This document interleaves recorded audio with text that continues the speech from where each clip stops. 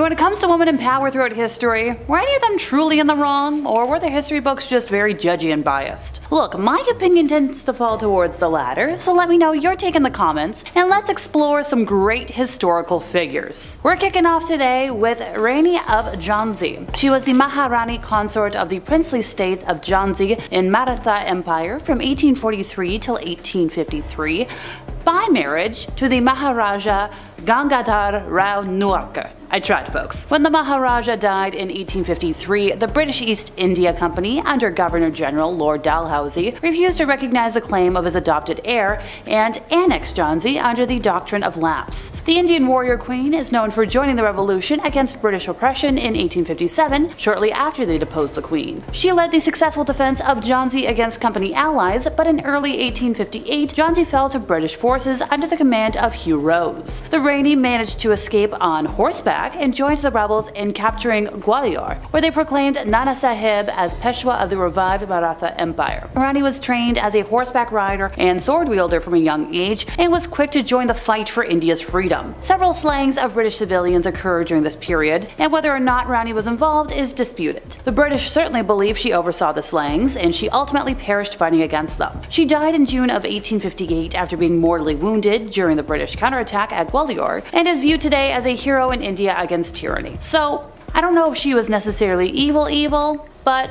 a woman in power, I like. Here's another lesser known ruler, Nzinga of Ndongo and Matamba. She was a southwest African ruler who ruled as queen of the Umbudu kingdoms. She received military and political training when she was young and demonstrated an aptitude for diffusing political crises as an ambassador to the Portuguese Empire. In 1624, she assumed power over Ndongo after the death of her brother Mbandi, and she ruled during a period of rapid growth of the African slave trade and encroachment by the Portuguese Empire in southwest Africa. Now, the Portuguese declared war on Ndongo in 1626, and by 1628, the army had been severely depleted and went into exile. In search of allies, she married Mbangala warlord Kazanje. In addition to using Christianity as a diplomatic tool, she adopted Christian customs into her court. So from the 1650s onwards, she increasingly relied on Christian converts at said court. Just as she had done with the Mbangalan culture before, she appropriated aspects of Christian ideology and culture, adding these to her existing court traditions to create a new class of Christian counselors loyal to her. She also began practicing Catholic-inspired rituals, placed crosses in places of high honor in her court, and built many churches across her kingdom. Now, her efforts to convert her people were not without controversy, and some conservative religious figures kind of pushed back against her policies. In response, she empowered her Christian priests to burn the temples and shrines of practitioners who opposed her, in order that they be arrested and turned over to her for trial. Traditionalists were dismissed from her court, after which she sentenced them to public whippings. Several prominent Mbundu and Mbangala priests were sold as slaves to the Portuguese, with Nzinga personally asking that they be shipped overseas. Profits of the sale were then used to furnish a new church. Some of the wanted priests, however, escaped the purge and went into hiding. Look, I was all for her until she forced people to convert to Christianity and then banished them when they didn't. That's where I draw the line. Here's another lady ruler, the Byzantine Empress Irene of Athens, who ruled between 797 to 802 CE. She co-ruled with her son for 2 decades before leading the kingdom by herself. Atta girl. Her son, Emperor Constantine VI, was an unpopular emperor. The mother-son duo was indeed a Greek tragedy. She was an ambitious woman, but she wanted full control of the empire. Like, I don't blame her for that part. Here's how she did it though. With the help of some political allies, she led a conspiracy against her own son. Eventually, they did reconcile, but I'm not done yet. In 786, the public turned against Constantine after he decided to divorce his wife and marry his mistress, and Irene took advantage of that and once again conspired against her son. She ordered his arrest and gouged his eyes out. Like, look, it's a little extreme. Most if not all historians agree that she only blinded him for her own personal selfish political gain, since he wasn't really that bad of an emperor and wasn't doing anything to make any situations worse, so her killing him was kinda pointless. Pun not intended. Her lack of an heir and continued loss of legitimacy is what doomed her. Like, if she had just kidnapped her son and shipped him off somewhere, then historians would probably like her more. Maybe. I'm not so sure how I feel about her. Queen Ranavalona, the first of Madagascar, slayed her way to the crown, and sadly, not in a modern slay, more like a bad slay. Queen Ranavalona was the ruler of Madagascar from 1828 to 1861, and much of what we know about her has been influenced by the opinions of Rannavallona's European contemporaries. They generally condemned her policies and characterized her as a tyrant at best and insane at worst. Still, she was known as a fierce leader who was willing to do anything to protect her crown and kingdom. After her husband, King Radama I, passed, she quickly positioned herself as the new sovereign of the kingdom. She had her uncle executed to protect her position, and some accounts say that she eliminated his mother via extreme hunger in order to keep her from breaking a sacred decree about spilling noblewoman's life source. Now, she pursued a policy of isolationism and self-sufficiency, reducing economic and political ties with European powers, repelling a French attack on the coastal town of Full Point, and taking vigorous measures to eradicate the small but growing Malagasy Christian movement initiated under Radama I by members of the London Missionary Society. She made heavy use of the traditional practice of forced labor as tax payment to complete public works projects and develop a standing army of between 20 to 30,000 Marina soldiers, whom she deployed to pacify outlying regions of the island and further expand the realm. The combination of regular warfare, disease, difficult forced labor, and harsh trials by ordeal, using a poisonous nut from the tangena shrub, resulted in a high mortality rate among both soldiers and civilians during her 33-year reign, with Madagascar's population reducing from 5 million in 1833 to 2.5 in 1839. Like, I get being ambitious, I get wanting to protect your country, but that's a really bad dip in population. Princess Olga of Kiev burned her political enemies alive while she was queen regent. So there's a lot of mystery surrounding her, and there's a lot of the stories tend to have some holes in them, but what we do know is that she was a Ukrainian princess and the first female ruler in Russian history. She became queen regent in 945 CE after her husband, Igor I, was slain, and since their son was a little too young to rule, they're like, okay, you're queen. One of her first acts was to seek revenge for her husband's demise. So by her orders, the men responsible were captured and executed using scalding water. And she didn't stop there, or else she wouldn't be too memorable. In her fury, she ordered the hundreds of people from the men's tribe to be taken out in retribution for her husband. Some accounts suggest that Olga had the tribe leaders be buried alive, and that she devised a plan to set their entire town on fire. One story suggests that she fooled the tribe leaders by inviting them to a retreat, then locked them in a bathhouse and burned it down. Whatever really happened, and it's not fun, Olga devoted herself to Orthodox Christianity shortly after her vengeance was complete. Despite her past, she eventually became the first person of Russian heritage to receive sainthood from the Orthodox Church. Okay, I get wanting revenge, I do, but there's a line. How about we chat about another notable Russian ruler next? When Catherine the Great first arrived in Russia, no one knew that this relatively unimportant German princess will one day rule all of Russia. She was eventually married to Tsar Paul III, who was an unpopular leader. He had run afoul of the Orthodox Church, and even his own wife wrote in memoirs that he was a feeble-minded drunkard. Oof, not good. Catherine took on a lover, Grigory Orlov, and together they were able to court the country's military leadership and overthrow the husband. She was a talented horseback rider and personally led 14,000 soldiers to depose the Tsar. Afterwards, she donned a male uniform and declared herself the Empress of Russia. Also, she apparently was like a bit of a Luddite. She did not understand the true power of the Industrial Revolution, and she was against introducing machines into Russia. You know, emerging industries. Primarily iron smelting, fabric production, those things that like really could make some money. She thought the machines destroyed jobs, and like, I get it, but oh boy. So this led to a predictable crisis at the end of the 18th century when Russian industries fell way behind their Western competition. Once again, I get it, it's just not a good move. Time to leave Russia and talk about Zenobia, the 3rd century queen of the Palmyran Empire in Syria. Many legends surround her ancestry. She was probably not a commoner, and she married the ruler of the city, Odenathus. Her husband became king in 260, elevating our girl to supreme power in the Near East by defeating the Sasanian Empire of Persia and stabilizing the Roman East. Now, after her husband's assassination, Zenobia became regent of her son Vabalithus and held de facto power throughout his reign. In 270, Zenobia launched an invasion that brought most of the Roman East under her sway and culminated with the annexation of Egypt. By mid-271, her realm extended from Ancyria, central Anatolia, to Upper Egypt, although she remained nominally subordinate to Rome.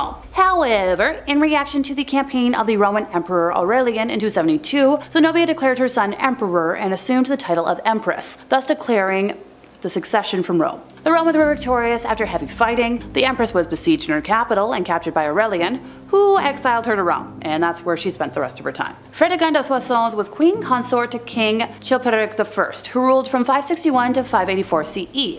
Now she came from humble beginnings, but quickly rose to a position of power in the small Frankish kingdom. She convinced her husband to leave his first wife and slay his second, ensuring her close relationship with the king was secure. So after all that happened, enter Brunhild. She was the wife of Sigebert I, the king of Austrasia, who was half-brother to Chilperic. This caused a fierce rivalry between the two queens because she was like, yo, why are you making your husband leave all these people? And they had a lot of death. Wasn't fun.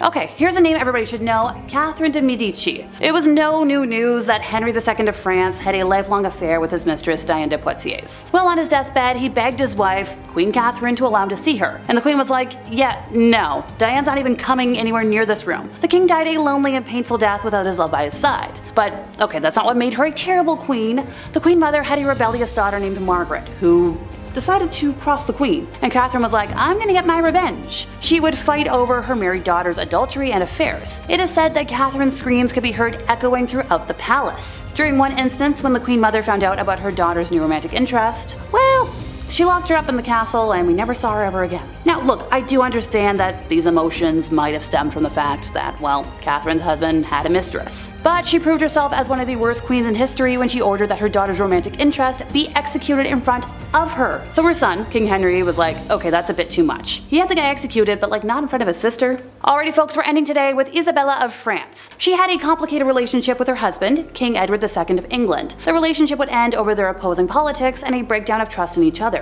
Edward was known to keep male favorites close to him, often as advisors. Hugh Despencer the Younger became his chamberlain in 1318 and immediately began to push Isabella out of the king's sphere of influence. Edward began to favor Despencer over Isabella to the point where it was like, go do something else. Eventually, Edward faced conflict with King Charles of France, Isabella's brother. Isabella's lands were confiscated and she left for France. After Edward refused to return her land and get rid of Despencer, she and her brother invaded England and deposed the king. Now their son, Edward III, was then named as ruler of England. You know what? After everything else today, killing your husband? It doesn't seem so bad anymore. At number 10, royal enemas. Apparently, back in the day, enemas were all the rage amongst the elite. It was believed that enemas were good for your health, so everyone was doing it to try and live a little longer than the rest of those commoners and peasants. One person who really just couldn't get enough enemas in his life was King Louis XIV. It is believed that over the course of his life, Louis XIV received thousands of enemas. When I tell you this guy was obsessed, I'm not kidding. One year, Louis received 212 enemas. In just the 1 year. And of course, he had to make his enemas a little jazzy and couldn't just use water like any other person. Oh no. My guy was using things like almond milk. His enemas were also sometimes scented with orange or rose and sometimes even colored just to make it a little more special. To get an idea of just how obsessed the elite were with receiving enemas, just think about the fact that a French duchess once received one during a court ball. The duchess was in the middle of having a conversation with Louis XIV, and during this conversation, one of her maids came over, snuck under her dress, and gave the duchess an enema on the spot. Ew. These people were so weird. At number 9, pampered pony. I'm sure I can speak for most people when I say when you have a pet, you love and care for that thing like it is your child, right? Well, one Roman emperor might have taken that concept a little bit too far, because saying that he was obsessed with his horse is an understatement. The Roman emperor known as Caligula had a horse named Incitatus. Caligula was a horse racing enthusiast, so Incitatus was his pride and joy, and not too many people were all that thrilled about it, to be honest. When I tell you this horse was treated better than most people have ever been, I'm not kidding. The horse's stall was made out of marble, his manger was made out of ivory, and he was even fed oats flaked with gold. Caligula was also very adamant about his horse receiving a good and restful sleep before a race, and he was so serious about it that he made guards stand outside of the horse's stable to make sure that the horse remained undisturbed while it slept. This horse even had its own furniture. Like, what is he gonna do with it? He's a horse. Caligula was so fond of his horse that he even made it a priest and promised to make him consul, which was the lead position in the Roman government after the emperor, highly coveted by senators. This was the last straw for people because the emperor was putting his horse above his own people, so he was assassinated. Now before I carry on telling you guys about the wild and crazy things that kings did back in the day, I would like to first ask you guys to consider leaving a like on this video if you're enjoying it so far, and also maybe think about subscribing as well to see more videos like this one. At number 8, Mumia medicine. It's safe to say that medicine from the past is very different from modern times. These days we have pharmaceuticals to treat illnesses, but back in the days of old there were very different and quite questionable methods of treating ailments, and one of those methods included cannibalism. In the 16th and 17th centuries, it was common practice for elites like priests, kings, and other nobles to consume remedies that included human bones, blood, and fat as medicine to treat ailments from headaches to epilepsy, and this practice was called Mumia medicine. At first, it started with people using Egyptian mummies and skulls from Irish graves for use in medicine, as bones would be ground and used in different tinctures for various uses. But soon, other parts of the body started to be used. Human fat was later used to treat ailments on the outside of the body, and blood would be consumed as well, as it was believed to contain the vitality of life. Several monarchs were known to use Mumia medicine, like Charles II and William II of England, Francois I of France, and Christian IV of Denmark. At number 7, kissing sheets. For thousands of years, monarchs worried about the threat of being poisoned by their enemies, and so they thought of an array of precautions to take in order to prevent being taken out by some kind of spicy death sauce or something. Many monarchs hired tasters to try their food before it was given to the king to make sure that it wasn't poisoned, but some monarchs were also afraid of being poisoned through something that they touched. This is why Henry VIII hired someone with a very important job to make sure that his bed wasn't poisoned. The person who was tasked with making the king's bed was also required to kiss every part of his bed in the morning. They would kiss the pillows, sheets, and blankets to prove that someone hadn't smeared poison on it. The king was also concerned with people poisoning clothing too,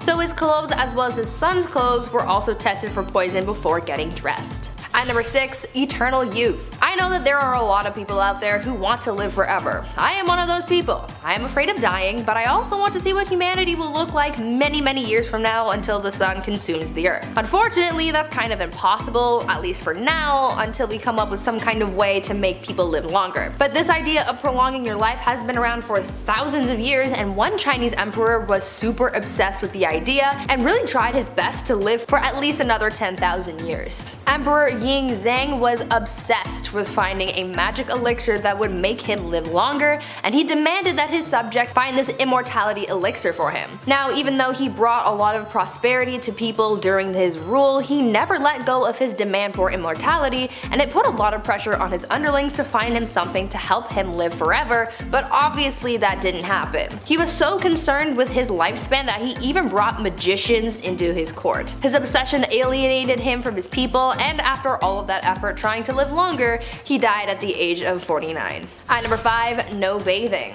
These days, bathing is kind of a necessary thing. Gotta be clean, you have to smell nice, you have to practice proper hygiene. But back in the olden days, this was the complete opposite, and nobles rarely ever bathed, and it was kind of a trend. Over time, physicians began to believe that bathing was dangerous, and obviously the nobility tried to protect their lives and well-being at all costs, and so they just stopped bathing. In a popular 16th century medical book, it was advised, quote, "Use not baths or stews nor sweat too much, for all openeth pores of a man's body maketh the venomous air to open and for to infect the blood," end quote. So yeah, they thought that taking a bath would make you sick.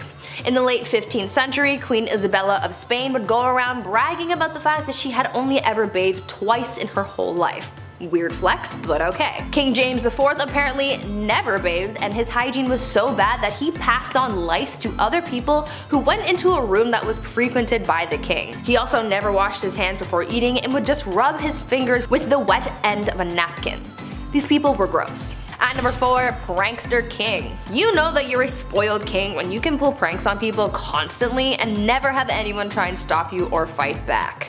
This was basically the life of King Christian VII of Denmark, who was known for being pretty childish and playing pranks on people his whole life. He was a troublemaker through and through. He was known to play pranks on his grandmother by putting pins in her throne, and he would throw things at her, and he even ran through the streets with his friend and his mistress, destroying shops and patronizing brothels. He even made his own torture rack, had himself tied to it, and flogged. Why? I have an idea, but I don't want to think about that one too hard. One of the other weird things that he was known to do was leapfrog over dignitaries when they would bow to him. This guy was really quite immature. At number 3, saints in bed. I understand the desire to feel protected by whatever gods or saints you might believe in. That's one of the whole points of religion. However, I think some people can take that idea a little bit too far, and by some people I mean the Spanish royal family. These guys took religion very, very seriously, and they believed that following religion heavily would allow God to heal them when they were sick. So, when a member of the royal family was ill, doctors would remove body parts or even entire corpses of saints from churches and monasteries and would put them in bed with the person who was ill.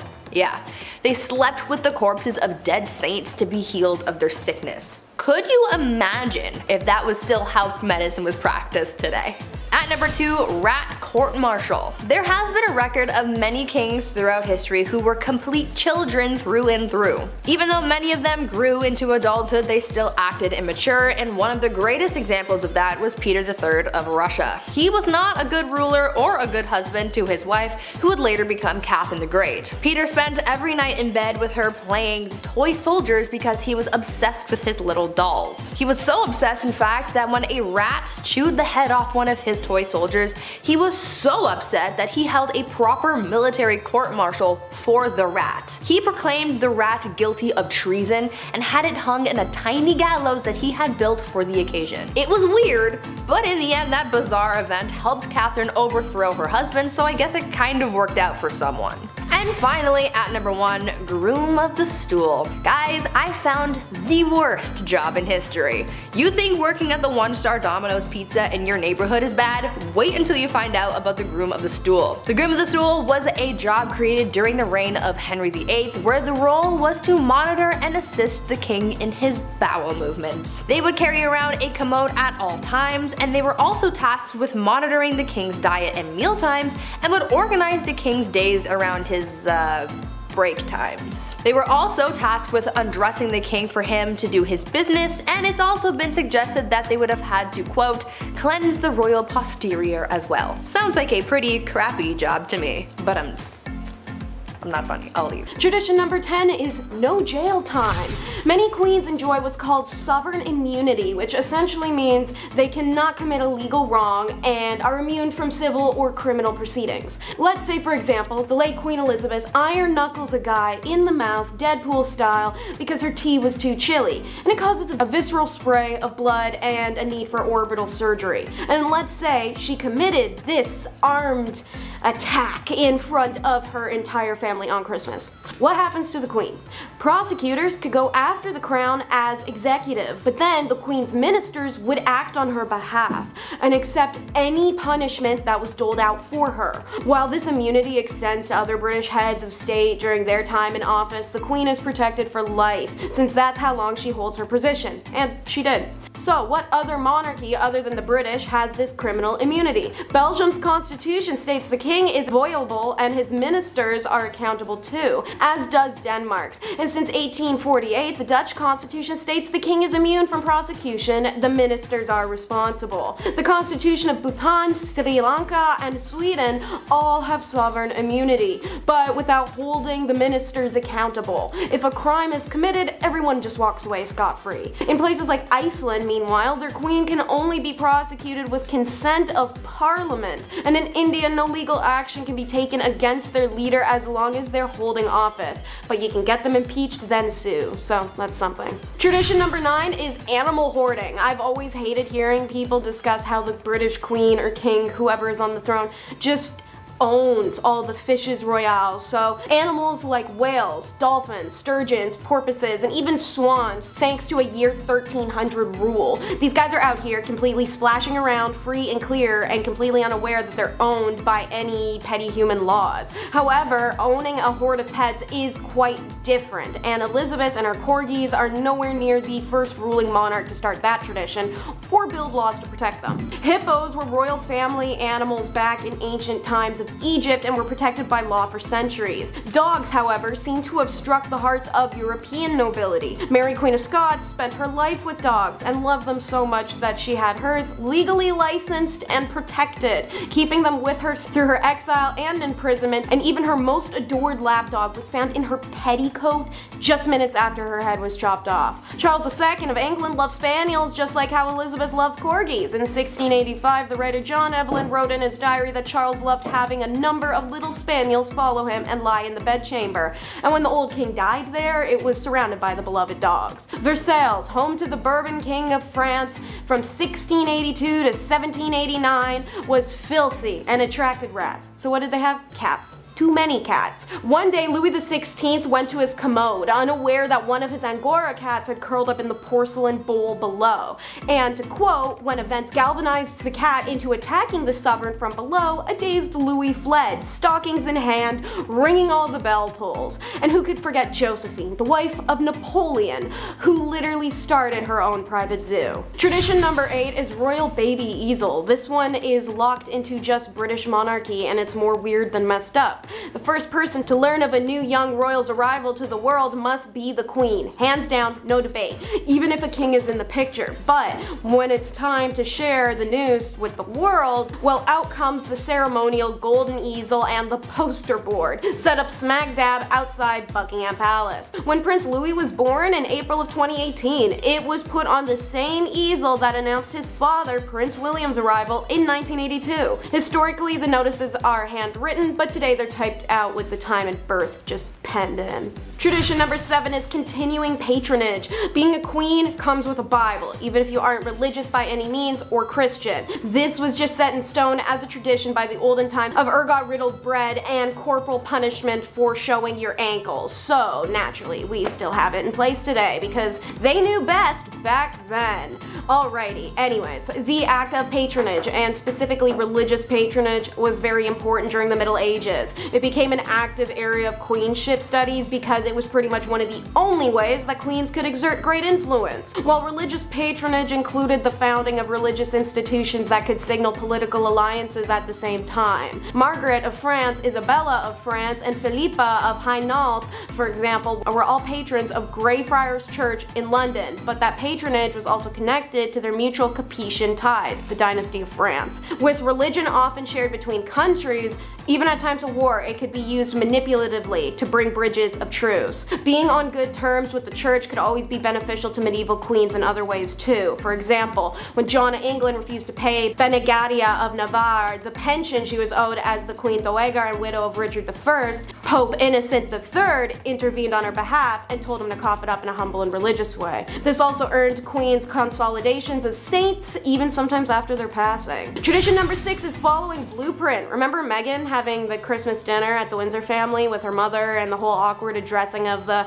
getting weighed before and after eating thing? If Meghan was to follow the blueprint, she would have never stated anything about it. Rather, thank the queen for the meal and the proof that her belly is full. Now obviously it's pretty effed tradition, and good on Meghan for not taking that crap, but following the blueprint has been so driven into monarchy, especially female monarchy, that even the public was upset with her. To follow the blueprint is to mimic the royal woman above you, especially should you be in the presence or potentially one day taking their role. Who created the blueprint of what a medieval queen should be and how she should behave?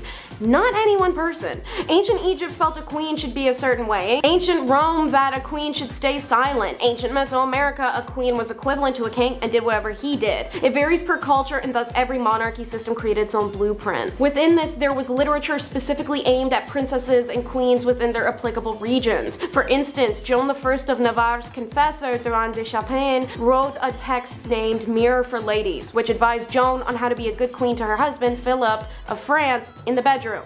In China, biographies of ancient queens provided examples of rulers whose behavior was to be modeled, as well as those deemed to be a bad influence, aka your do's and don'ts book. Italian-French author Christine de Pizan's book, The Treasure of the City of Ladies, dedicated to Margaret of Burgundy, also aimed to instruct women women of all classes on how to present themselves. Tradition number 5 is dress code. Inevitably, within the blueprint will be the dressing guidelines.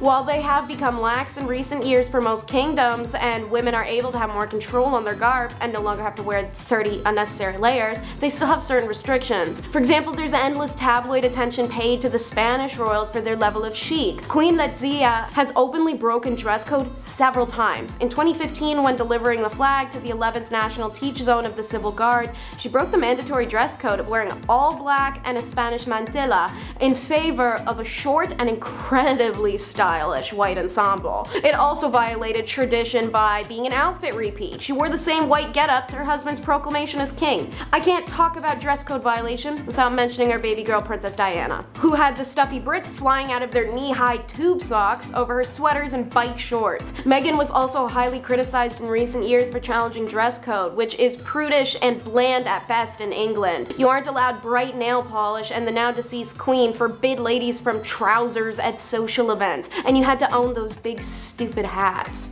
Tradition number 4 is pretty pressure. Essentially, queens were expected to be the ultimate good woman, a model of virtuous behavior. They were expected to be good wives and mothers as well as good rulers, but they were also meant to be pious peacemakers and to look pretty, but not so pretty you don't want to respect them, but also still pretty enough you want to pay attention. Think about that Barbie monologue. That naturally comes with the endless critique. Beauty was obviously a huge part of a queen's role, and they were expected to represent contemporary ideals. William Caxton, in his 15th century book, The Game and Play of Chess, states that the queen ought to be a fair lady, sitting in their chair and crowned with a corone on her head and clad with cloth of gold. She should also, he writes, take care to be chaste, wise, of honest life, and well-mannered. It's interesting that beauty is the very first quality that Caxton names in his text, and we can see this in other sources of medieval eras, such as the Welsh Triads, or the 13th century Las Diet Patridias Kingdom Law book, where it's written that the qualities that kings should look for in a bride is the more beautiful the queen is, the more the king will love her, and the more handsome their children will be. No mention of being a good political leader. So it's really interesting again seeing how these ideals of queenship tied together. Alfonso was basically equating the idea that a beautiful woman will make a good wife and a good mother, which takes us back full circle to those expectations of medieval queens to be everything. Tradition number 3 is tax exemption.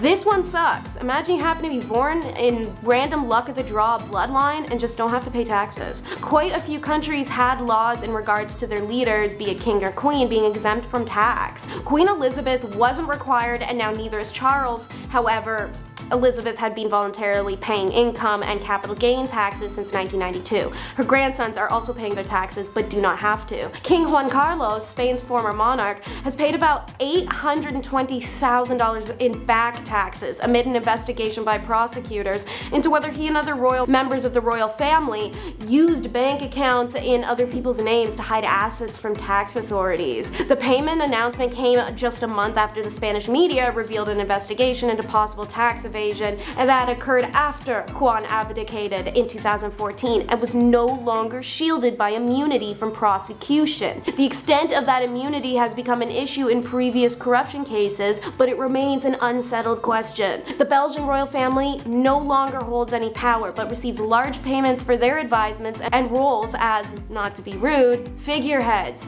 These payments are always taxed, as are the family. Dutch royals are among the monarchies exempt from paying income tax still. Last year, the Prime Minister Mark Rutte rejected opposition demands to scrap the exemption. His government proposed an annual royal budget of £50.2 million for 2023, untaxed. Tradition number 2 is no ID needed. Royal prerogative is a special exemption statute from certain statute laws. England is famous for allowing its queen or king the right to no driver's license, no upholding of speed limits, and traveling without needing of a passport. That means even though Queen Elizabeth preferred to stick to driving on her private estates, she could technically go speeding around London and running red lights if she wanted to. Japan's Emperor Naruhito and Empress Masako are also exempt, as stated in a ministry document dated for May 10th of 1971. Apparently, it would be highly inappropriate to issue a passport to the emperor or empress. The document also stated that it will be highly inappropriate for the emperor to undergo immigration or visa procedures using a passport as an ordinary citizen. The Dutch head of state, similar to Elizabeth, does not require a passport for the reason that all passports in his country are technically issued by him. So it'd be funny for the king to have a passport where he himself has to ask for permission to allow himself into another country. Tradition number 1 is 2 birthdays. The 2 birthday tradition for British monarch dates back to 1748 when King George II combined the annual summer military march with his birthday celebration, which should have been during the winter, as to quote, with a November birthday being too cold for celebratory parades, he tied his celebration in with the annual Trooping of the Color military parade. Trooping the Color, a military parade, has its origins on the battlefield. A regime flag or colors was a key rallying point for soldiers during battle, so obviously you got recognized around the flag. To ensure soldiers would recognize it, the flag was marched around, aka trooped, for the ranks to see. A regiment's colors came to have huge significance for serving soldiers, and the gain or loss of colors were seen as decisive moments in battle. Nowadays, since it also doubles as a birthday party where the kid invited his whole class, the marching of troops is a spectacular and boring display of 1,400 parading soldiers, 400 horses, and 400 musicians. The monarch arrives at the beginning, looks over the troop, the band performs, the bagpipe guys proceed to make an obtrusive wall of noise,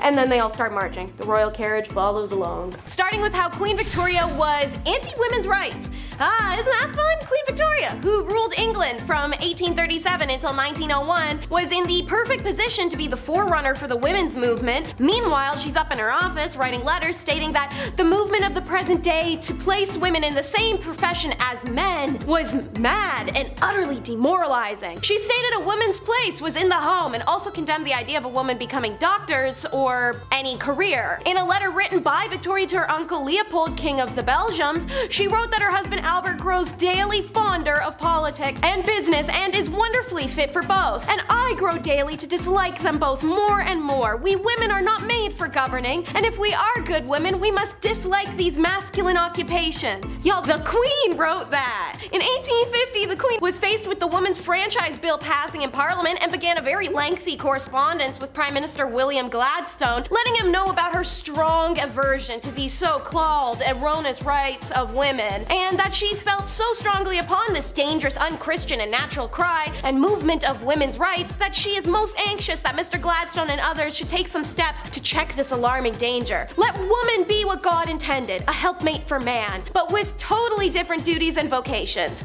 Yeah, it didn't age well. And if you're doubting me, let's take a look at this petty beef. Queen Victoria was not for the girlies. She was a bitter and jealous B-word a lot of the time and over many different things. One was Lady Flora Hastings, lady-in-waiting, but also very close friend to Victoria's mother, who in 1839 presented herself to the Queen's dock with abdominal pain and a severe gut swelling. Lady Flora had been part of the royal household during Victoria's upbringing when the young heir to the throne was subjected to a strict system of rules and regulations that left her isolated and unhappy. The Queen still harbored that grudge against Flora because of her association with this bleak time and also her mother, who Victoria had serious mommy issues for. Anyways, Flora was unmarried, so the immediate visual symptoms led to an assumption she was preggers, out of wedlock. Demon-ass Victoria revels in this opportunity, and she has former governess Baroness Lezen obligingly spread the rumor that Flora is pregnant. Since Victoria suspected the father was a much-hated guardian from her childhood, Sir John Conway, she threw that into boot. Hastings is publicly humiliated, forced to protest her innocence, and undergo a gynecological examination, which proved in fact she was not pregnant. Her swollen stomach was due to advanced liver cancer, and she died a couple weeks after. Conroy and others spearheaded a press campaign to slam the Queen and her fellow conspirators for smearing and defaming the Lady Flora. It dented the young Queen's popularity, and at Flora's funeral 2 months later, the people quite literally dented her carriage when they stoned it. A lot of hypocrisy, especially from a woman of many lovers, one of whom was very obviously John Brown's scandal. The worst day of Queen Victoria's life, the day her husband Albert died. The second worst day of Victoria's life, when her loyal servant John Brown died. John Brown served as the Queen's constant companion, and he pledged to be with her always. After the death of Albert, Victoria relied on her devoted manservant from Scotland for everything. Victoria's children referred to him as Mama's lover, naturally due to the fact they slept in adjoining rooms. Heated gossip naturally made its way around why Brown's shocking informal manner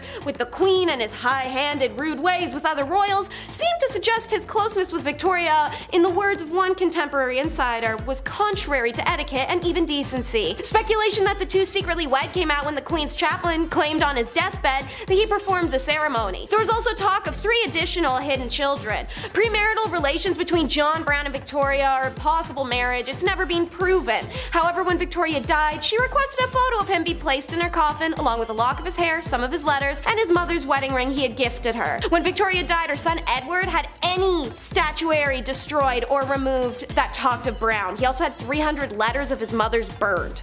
The British monarchy has been known to be better than the KGB at covering up its scandals and destroying evidence, and Abdul Karim is a great example. The portrayal of Karim in Western biographies is that of a rogue who manipulated the Queen for wealth. Naturally, that's the classic British racism that brought us colonialism. Abdul was only 24 when he arrived in England, but Queen Victoria was smitten by the young man's intelligence, charm, and seriously hardcore work ethic, and admittedly his height. Victoria upped his status by making Abdul her teacher in the language of Urdu. In return, he introduced her to curry, Urdu writing, and even hookah. That's right, they were hotboxing castles, guys. The court was meanwhile repulsed. Abdul was Muslim and supposed to be a servant, and yet he was closer to the Queen than anyone else in her immediate circle. 4 decades his senior, Victoria brought Abdul with her on all her trips and treated him as a close companion. While a romantic relationship is insanely unlikely, the Queen was signing her letters as dearest mother to Karim. The two surely had a special bond. The English courtiers hated him, and Victoria chose to ignore that snobbish and racist behavior by forbidding it. Naturally, it doesn't make it go away, but it means it didn't happen in her presence. In her final wishes, she was quite explicit. Karim would be one of the principal mourners at her funeral, an honor afforded to the monarch's closest friends and family. Victoria could not control what happened to the Munshi from beyond the grave, but she did everything in her power to mitigate the treatment she presumed that the family would inflict. Queen's fear is justified. Upon her death, Victoria's children worked swiftly to evict her mother's favorite advisor. Edward sent guards to the cottage Karim shared with his wife, seized all the letters from the Queen, and burnt them on the spot. They instructed Karim to return to India immediately, without any fanfare or farewell, and Victoria's daughter Beatrice erased all reference to Karim in the Queen's journals. An effing commitment given Victoria's decade-plus relationship with them. The royal family's eradication of Karim was so thorough, a full 100 years would pass before an eagle-eyed journalist noticed a strange clue left in Victoria's summer home on a tour. Her consequential investigation led to the discovery of Victoria's relationship, the worldwide attention of it, the novel, the movie, and the finding of his heirs. Meanwhile, when the Queen didn't like you, it was back to the usual political agitation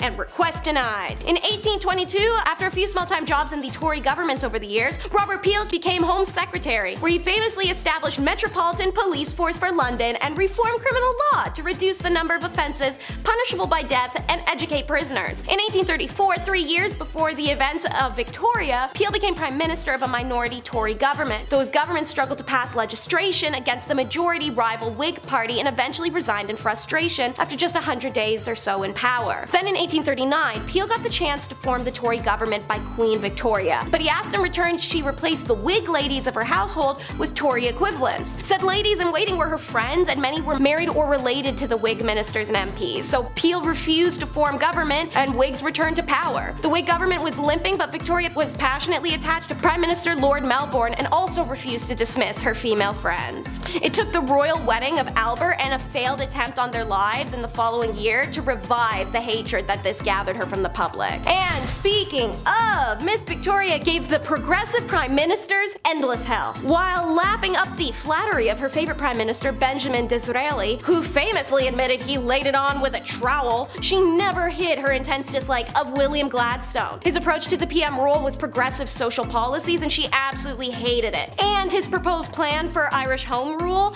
which she considered a threat to her empire. Any name she could toss, she would. A mischievous firebrand, arrogant, tyrannical, obstinate, half-crazy, wild, incomprehensible old fanatic. More than a few observers sensed there was an element of jealousy in her enmity towards the people's William. He was always more liked than she was. When Gladstone won the 1880 general election, she announced to the world she would abdicate the throne rather than accept him as prime minister. Then offered 2 other liberal grandees the job who insisted Gladstone had to take it. Then she tried to force him to weed out the members of cabinet she didn't like. He refused. Her interventions failed to prevent her cabinets from achieving what they were determined to do, but she could wear them down. One of her prime ministers said handling her was like having a whole separate government department to deal with. But she just wasn't a pious wife or an eccentric widow. Queen Elizabeth was also a bad mama. Let's get it straight in clean-cut, open, honest terms. Victoria did not like children, but she loved the act of making them, especially with Albert. Unfortunately, she was wildly fertile, so you want one of those things. In those days, you got the other thing. She definitely seemed to be one of the women who lacked inherent biological maternal instinct. That's never a flaw, ladies. You aren't broken, just so you know. Because intercourse during pregnancy was believed to harm babies back then, it meant for the better part of a year she'd be banned from intercourse or even cuddling with Albert, the two things she wanted more than kids. It's honestly quite fair from her position that she resented her children between being deprived of her husband,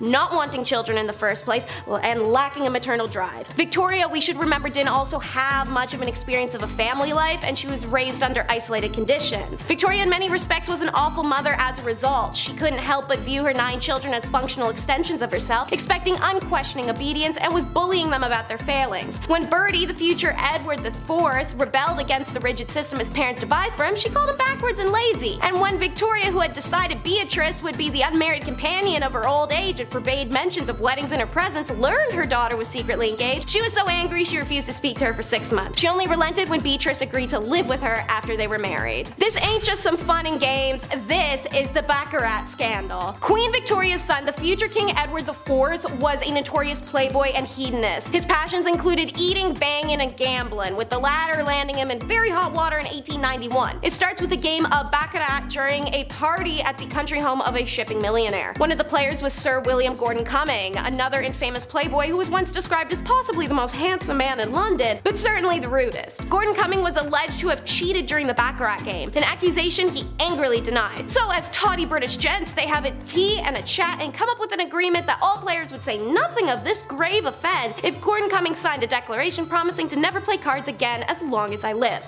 Not a hard ask. You know, he signed it for nothing. Much to Gordon Cumming's annoyance, the story did leak and became high society gossip. And like a tawdy British gent, Gordon Cumming decided to sue several of the Baccarat players for slander. The trial was a media circus, the future king appearing in the witness box and society ladies watching through their little opera glasses. Gordon Cumming did lose the case, however, the public was largely sympathetic to him and resented Edward for his part in the whole ugly affair. The prince became deeply unpopular for a time, was even booed at Ascot the same month. Another child of Elizabeth's caused a media circus that had her mama reeling. It's the scandal-coated daughter. Princess Louise seemed to rebel from the moment she came into the world. She was an exceptional learner, talented, intelligent, artistic, big on women's rights movement, and the most beautiful of Victoria's 4 daughters. Although an artistic career, or in the words of Victoria, any career, was not appropriate for a princess, let alone a woman, the queen allowed Louise to attend art school and later the National Art Training School. Now, on to the nasty. Historians assert that Louise had an affair with her brother's tutor. Some accounts state she fell in love with him in the years of 1866 to 1870, but it's not determined if anything physical occurred or if it was just a real big crush. Hearing of Louise's infatuation for a man 14 years her senior,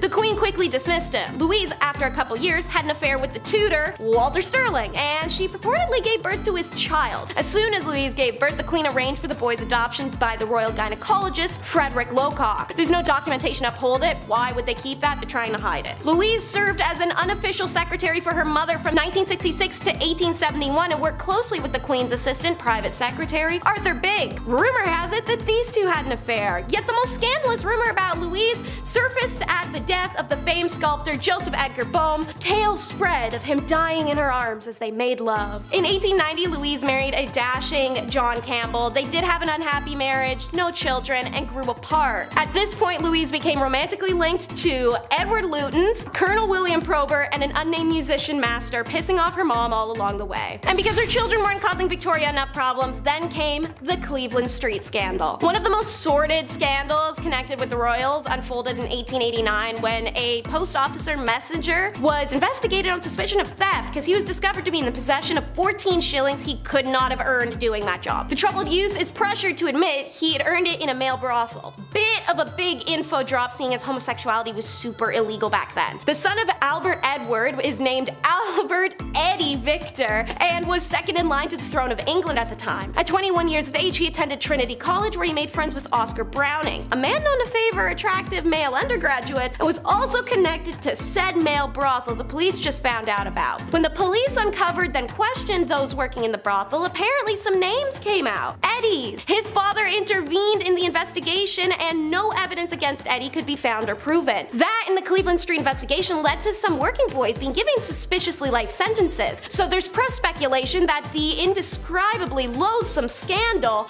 was being swept under the carpet to protect some high-ranking visitors to the house. One VIP linked with the brothel was Lord Henry Arthur Somerset, the head of the stables. The next year, Eddie became ill with what may have been venereal disease. Doctors in attendance referred to it as fever, and rumors spread of Eddie's intimate relations with a chorus girl of the Gaiety Theatre, Lydia Manton, and later chorus girl Maud Richardson. The royal family reportedly paid off Maud for her silence. Shortly after, Eddie proposed to Mary of Teck, and she accepted, to great relief of the royal family. But the wedding never happens. He succumbs to influenza pandemic in 1889 to 92, and he developed pneumonia and died very shortly after his 28th birthday. Whether or not he was part of the Cleveland Street brothel scandal, we'll never truly know. When it came to women who ruled with an iron fist, here are some that would shock you on how cruel they acted, like Irene of Athens. She ruled between 797 to 802 CE, and the untimely death of her husband caused the throne fell onto her, leaving her solely in charge. And during her regency with her son Constantine, Irene became very influential in government policies. Although she co-ruled with her son for 2 decades, she knew her son was an unpopular emperor, and the empress was an ambitious woman and wanted full control of the Byzantine Empire. With the help of some political allies, Irene led a conspiracy against her own son, but ultimately though the mother and son reconciled, but then again, it wasn't in the end. In 786, the public turned against Constantine after he decided to divorce his wife and marry his mistress instead, and so Irene took advantage of this and once again conspired against her son. In 797, Irene organized a conspiracy in which supporters gouged out her son's eyes, maiming him severely, and he was imprisoned and probably died shortly afterwards. With him out of the way, Irene proclaimed herself as the sole ruler, and Pope Leo III, already seeking to break links with the Byzantine Empire, used Irene's alleged unprecedented status as a female ruler of the Roman Empire to proclaim Charlemagne as Emperor of the Romans on Christmas Day of 800. Under the pretext though that a woman could not rule and so the throne of the Roman Empire was actually vacant, a revolt in 802 overthrew Irene and exiled her. The power-hungry woman remained in exile on the island of Lesbos, where she had to support herself by spinning wool. She remained on the island of Lesbos until she died a year later, and see, this is why you don't get power-hungry and order an execution on your own son by gouging his eyes out. Even if he didn't have many friends, it's not his fault. I mean, Rani of Jhansi, also known as Rani of Lakshmibai, sounds like a total baddie, maybe not to her enemies, as she was a major threat to them with her violent rage to defend. But hey, when people are occupied, resistance is justified, and she led the Great Indian Rebellion in 1857 against the British colonizers and their imperial government. Wait,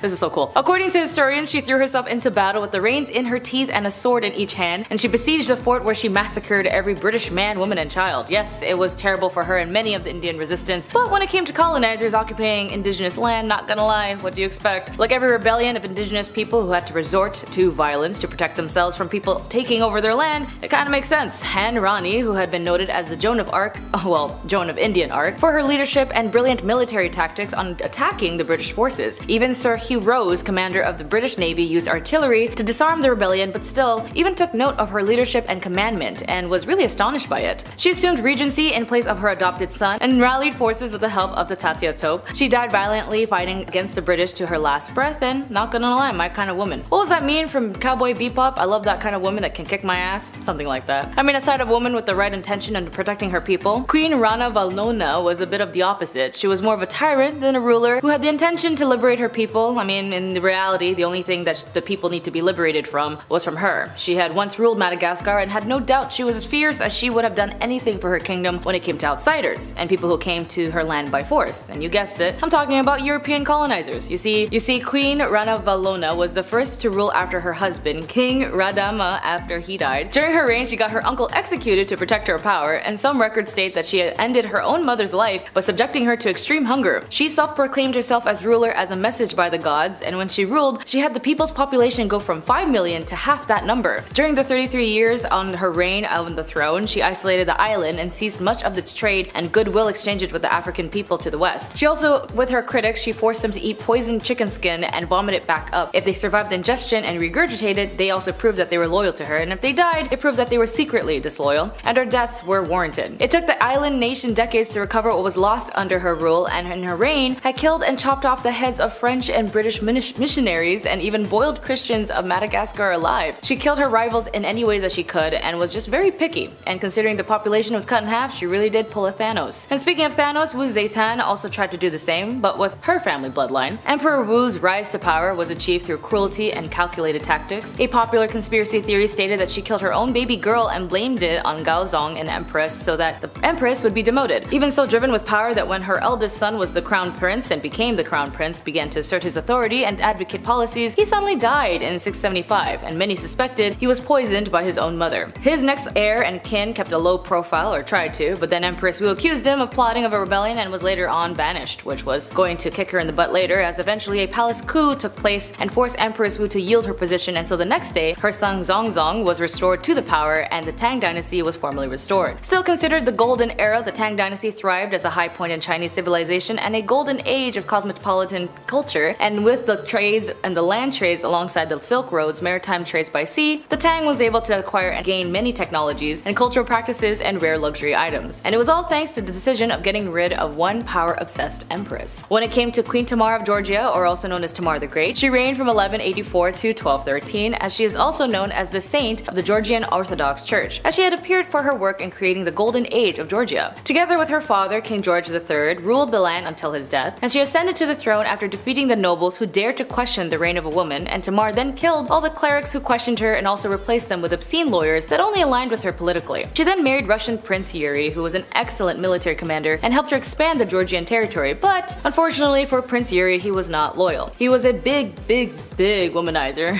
Anytime he did excursions, he went off to expeditions, and the land wasn't the only thing he was expediting.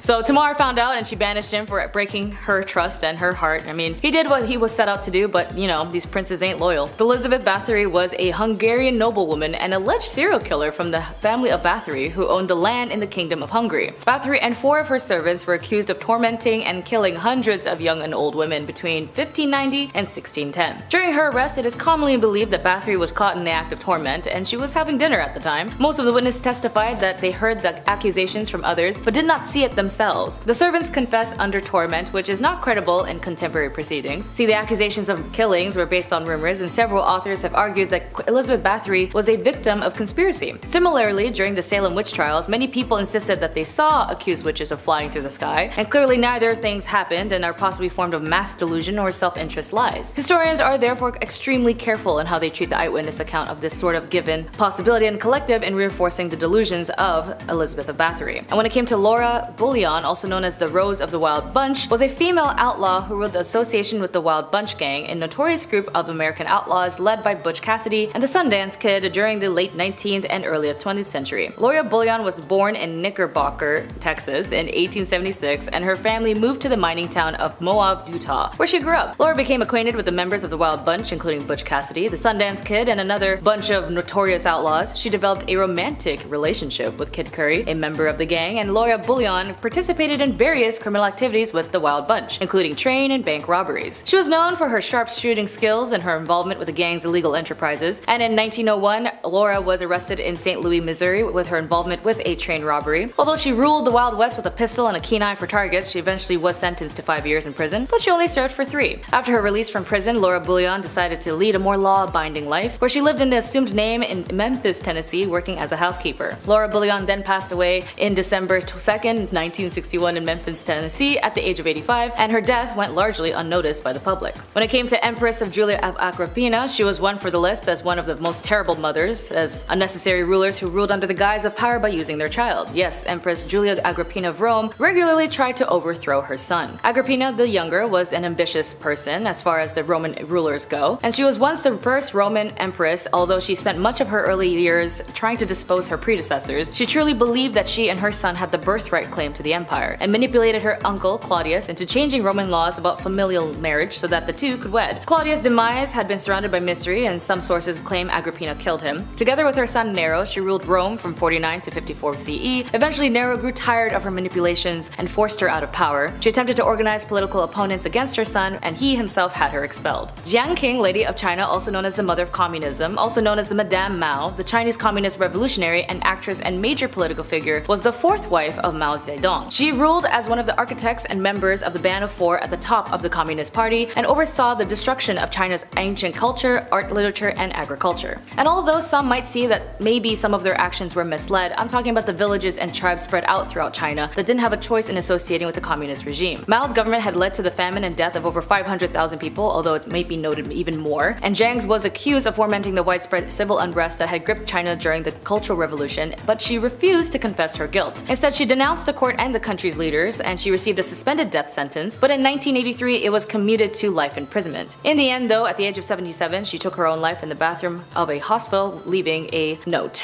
Queen Isabella of the I of Spain is definitely on this list, as she was problematic like most of the one-minded sided individuals who have nothing better to do but to be exclusive and ignorant. And yes, I get she was a ruler of Spain that allowed the land to flourish in its riches and benefits, but who was it benefiting? Queen Isabella co-ruled Spain with King Ferdinand II from 1451 through 1504. During her reign, she marked by oppression. Called Isabella the Catholic, she and her husband instituted the Spanish Inquisition in 1478 to achieve religious unity by punishing non-Christians, doubters, and heretics. In 1492, the notorious Spanish Inquisition began her rule as she instrumented the efforts to expel Spanish Jews and Muslims from the kingdom. In 1492, the same year, she sponsored and led to Columbus' fateful journey as she decreed that all Jewish citizens either convert to Catholicism or be banished from the country. Jews from all around the country were brought to the Spanish court to either pledge their faith to the Catholic Church or be expelled on the spot. As for Columbus, as soon as he discovered the New World and immediately started slaying and enslaving people in Isabella's name, his expeditions to the New World directly led to the eradication of the Arawak people and the ends of millions of other native peoples around the world. A dark legacy that was following both him and Isabella to this day. I mean, colonizers do be colonizing, and that's still happening today as it was part of history. King Henry VIII was and still is a nasty man. Sure, he was a pinnacle figure in England's policies and politics, but he did single-handedly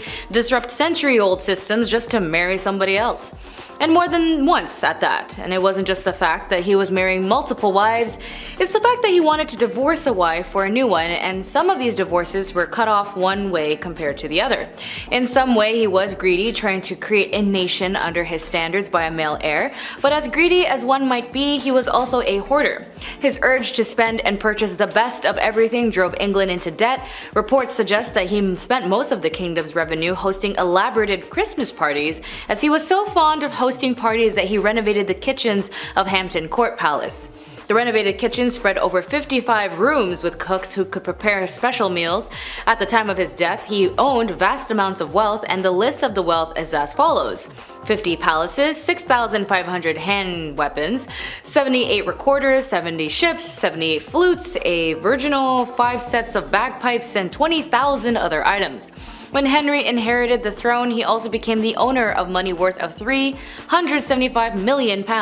He also derived money from the dissolution of monasteries by imposing taxes on the people, and Henry, being a big spender, resulted him dying by debt as well. On his death, even though he was making bank, on the 20th of January 1547, he had accumulated 50 royal palaces as a mention of the record of the English monarchy, and spent the vast sums on those collections, including those musical instruments and tapestries. But not to mention gambling, as well as the millions he pumped into wars with Scotland and France. When Henry's son Edward VI took the throne, the royal coffers were in a sorry state. Henry was rather paranoid about illnesses and would go to great lengths to avoiding contracting the sweating sickness and the plague, which is something that his older brother did pass away from. He would frequently spend weeks in isolation and steered well clear of anyone he thought might have been the subject to disease, and this included his own wives. When he took his second wife, Anne Boleyn, caught in the sweating sickness in 1528, he stayed away from her until the illness had passed. Henry VIII was also known to self-medicate during his life, and even wrote his own prescription book which detailed how to treat ulcers and reduce inflammation. During a free tour in the British Museum, you can see Henry VIII's prescription book, for which he describes his own treatment of ulcers, reading an ointment devised by the King's Majesty made at Westminster, and devised a Greenwich to take away inflammations and to cease pain and heal ulcers, called grey plaster. Henry's less than complimentary nickname is a reference to the debasing of the the coinage that took place during his reign. In an effort to raise funds for ongoing wars against Scotland and France, Henry's Chancellor, Cardinal Wolsey, decided to add a cheaper metal to coins and thus mint more money at a lower cost. The increasingly thin layer of silver on coins would often wear off where the king's nose appeared, revealing the cheap copper beneath, hinting the name Copper Nose. Music was Henry's greatest passion, and he was not without musical talent. The king was a competent player of various keyboard, string, and wind instruments, and numerous accounts attested to the quality of his own composition. The Henry VIII manuscript contained 33 compositions attributed to the king's VIII's whatever it's called, and rumors have been long persisted that the traditional English folk song Greensleeves was written by Henry for Anne Boleyn, but scholars have confidently ruled out this theory as Greensleeves is based on an Italian style that only arrived in England long after Henry's death. But fun fact, Henry did have perfect pitch. Speaking from the bank, he'd spend on the people's taxes for meals, and he ate a lot.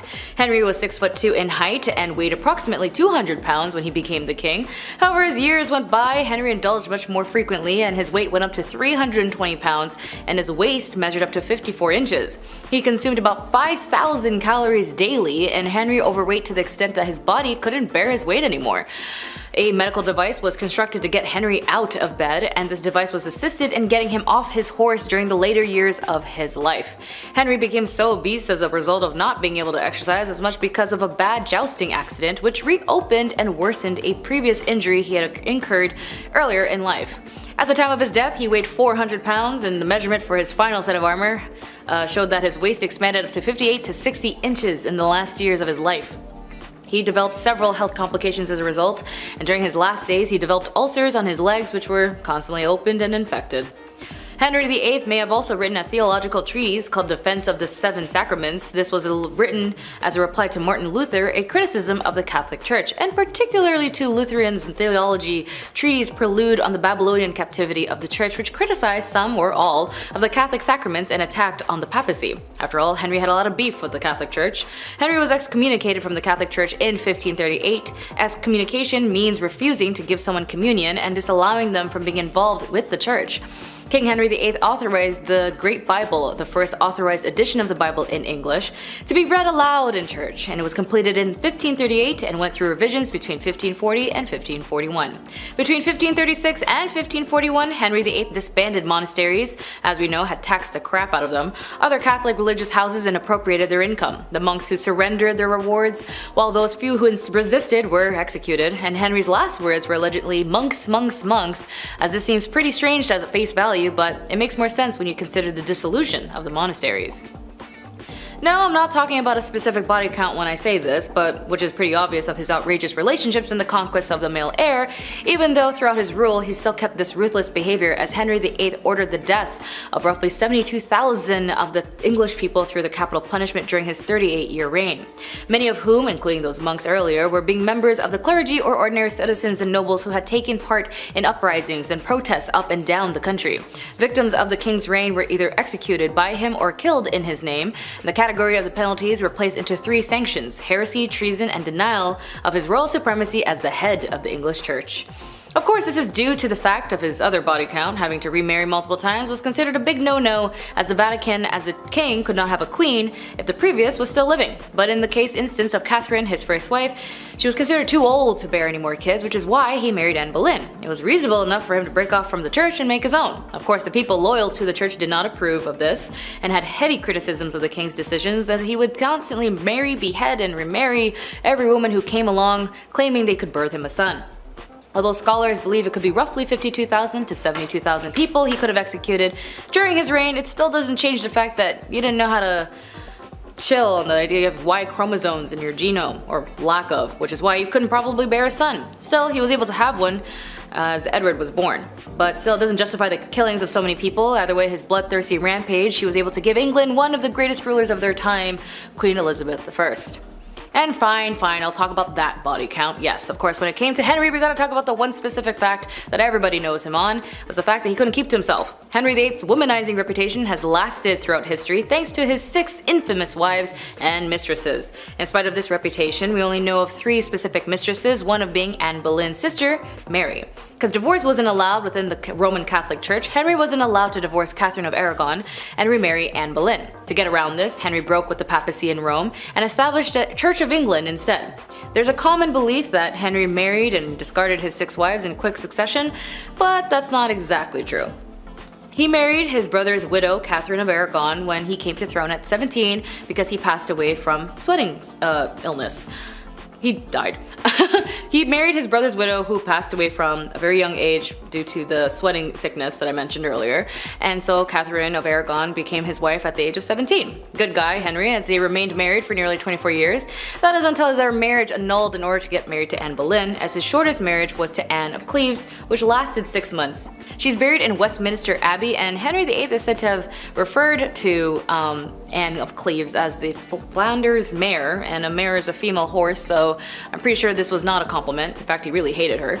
Henry was laid to rest at St. George's Capital in Windsor Castle next to Jane Seymour, Edward's mother, regarded by many as Henry's favorite wife, as Jane was the only one to receive a queen's funeral and birth him a son. 2 of his wives were executed. Catherine Howard was executed for adultery, and Anne Boleyn was accused of adultery, incest, and plotting to kill the king. Despite denying these charges, she was still executed. 5 men, including the queen's brother, were also executed for treasonous, adulterous, and having intimate relationship with the queen. And the evidence for all of this wasn't great, so we don't really know what happened that day. If anything, if they were all guilty of the crimes they were accused of, or if they were false charges, or Henry just needed to get rid of them. The groom of stool was a position in the royal household in charge of the cleaning, and you guessed it, yes, it's the king's backside. I know I mentioned this position many times before in this channel, but hey, that's something gross and you gotta know about it.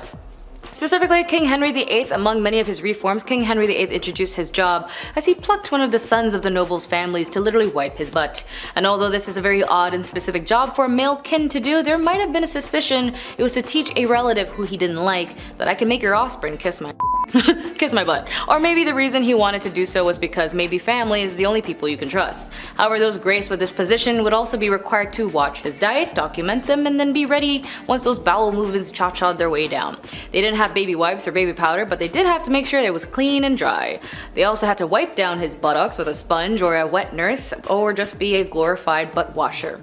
They were also responsible for helping him urinate and defecate by providing a wash basin, or for them just to use a regular old pot. And considering how unhygienic the medieval times were, I don't think they had latex gloves to protect themselves. This job was actually considered a very respectable job, as this was a direct intimate access to the king. He would live in the castle and earn a great salary, and this tradition King Henry VIII created would then be an ongoing career for the next 400 years. To be fair, this job is equivalent to many medical positions now, as they do, or at least they should pay them well, but at least that's what we should know when it comes to history. Number 10. Elizabeth Bathory. Elizabeth Bathory, commonly referred to as the Blood Countess, occupies a pretty creepy place in history as a Hungarian noblewoman with a notorious reputation. She is believed to be one of the most prolific female serial killers in history, earning her eerie nickname from the gruesome practice of bathing in the red of her victims. This ritual was apparently rooted in her belief that it could preserve her youthfulness, and it sounds like some pretty extreme anti-aging to me. Operating during the late 16th and early 17th centuries within the walls of her castle, now located in modern-day Slovakia, Bathory subjected an estimated 650 girls to unimaginable horrors. Her reign of terror reached its thankful end on December 30th, 1610, when Elizabeth, along with 4 accomplices, faced arrest following an investigation into the disturbing rumors surrounding her actions.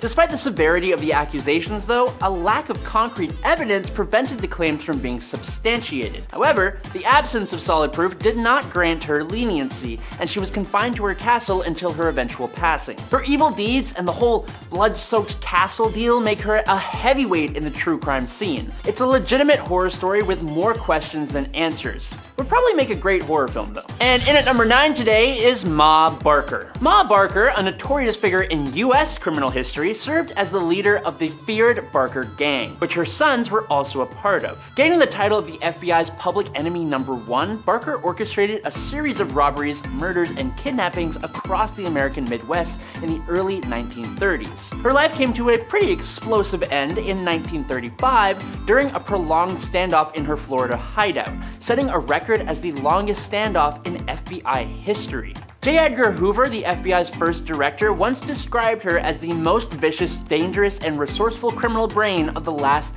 decade. Hoover's description added to Ma Barker's mysterious reputation, solidifying her reputation as one of the most evil women of all time. Number 8. Belle Gunness. Belle Gunness holds the disturbing title of one of America's worst female serial killers. Even before considering her terrifying actions, she was already an imposing and physically intimidating woman, standing 6 feet tall and weighing over 200 pounds. It was alleged that she was responsible for the passing of her husbands, younglings, numerous suitors, boyfriends, and even her own daughters, Myrtle and Lucy. Belle's motive was pretty simple: greed. She gained income by stealing life insurance and assets from her victims. Reports suggest her victim count exceeds 20, with some claiming it could be over 100. Inconsistencies in her post-mortem examination, such as the reported height being 2 inches shorter than Belle's 6 feet, contributed to her becoming a figure in American criminal folklore, often compared to a female Bluebeard, because people will make things up and just run with it sometimes.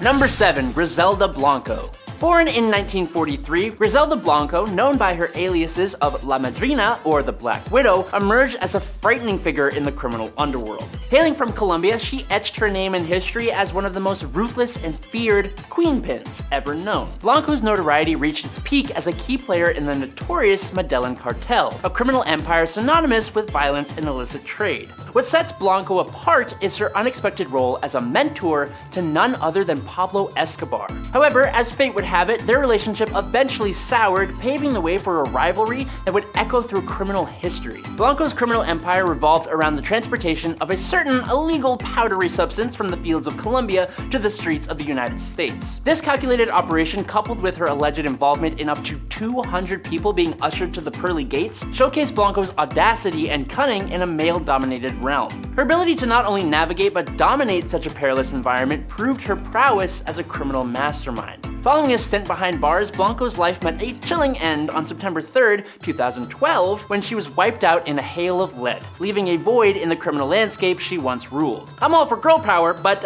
let's just put that energy somewhere else, shall we?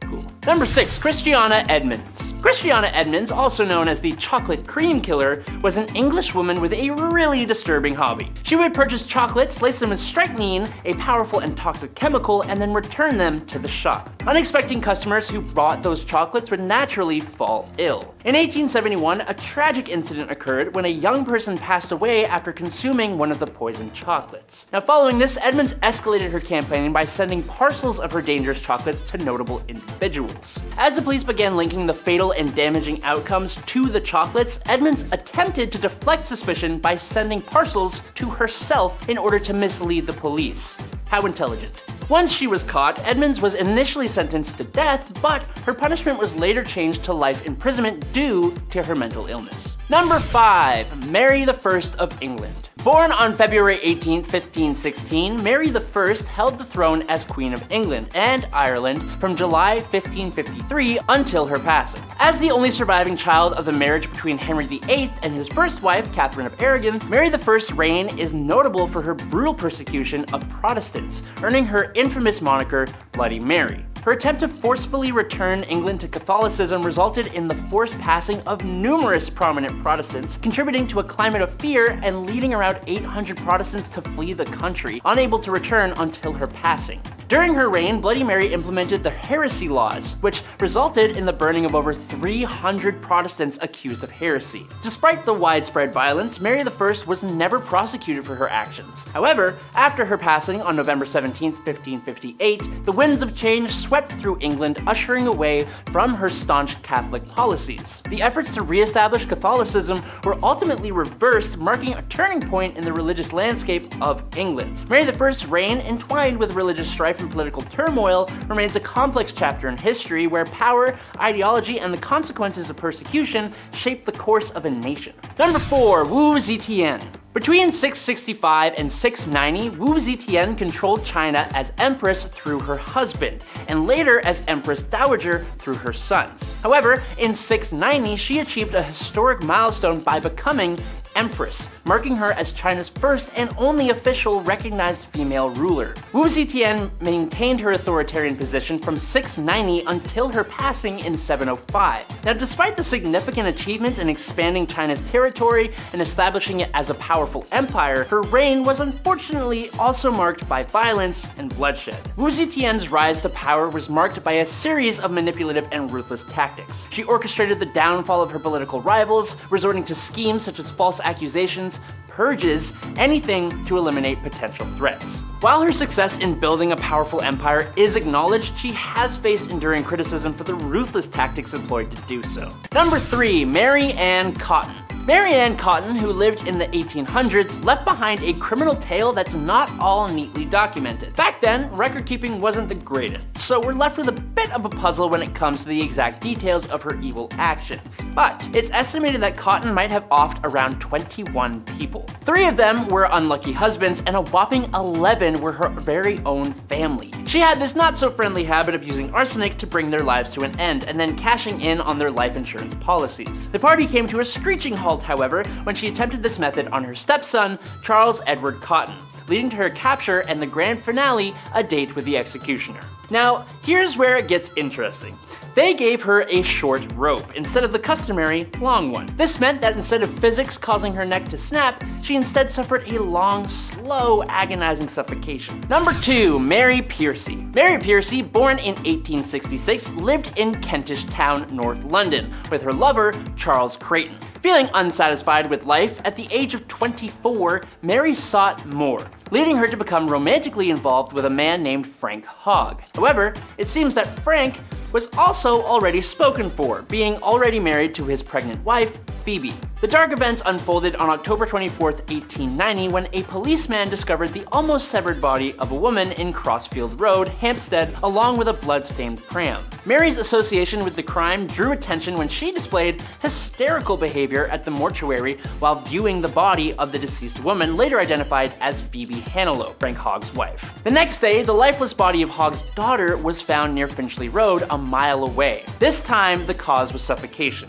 As the police became more and more aware of the affair between Frank and Mary, they searched Mary's house and found broken furniture and bloodstains. Mary, seemingly unfazed, played the piano and sang loudly during the search. The police ended up uncovering an axe, 2 knives, bloodstained clothing, and love letters between the illicit couple. Mary's attempts to explain the stains as a result of taking out mice was met with understandable skepticism. The police gathered evidence from neighbors who had witnessed Mary wheeling a pram away from the house on the evening of October 24th and heard screams from her residence. The disturbing truth emerged during the trial at the Old Bailey in December 1890. Mary's defense claimed insanity, but it proved unsuccessful, resulting in her sentencing to be sent to hell. On December 23rd, 1890, at Newgate Prison, Mary Piercy faced execution by hanging, orchestrated by James Barry, just over a decade after her father, Thomas Wheeler, met a similar fate for a similar crime. I guess it kind of runs in the family.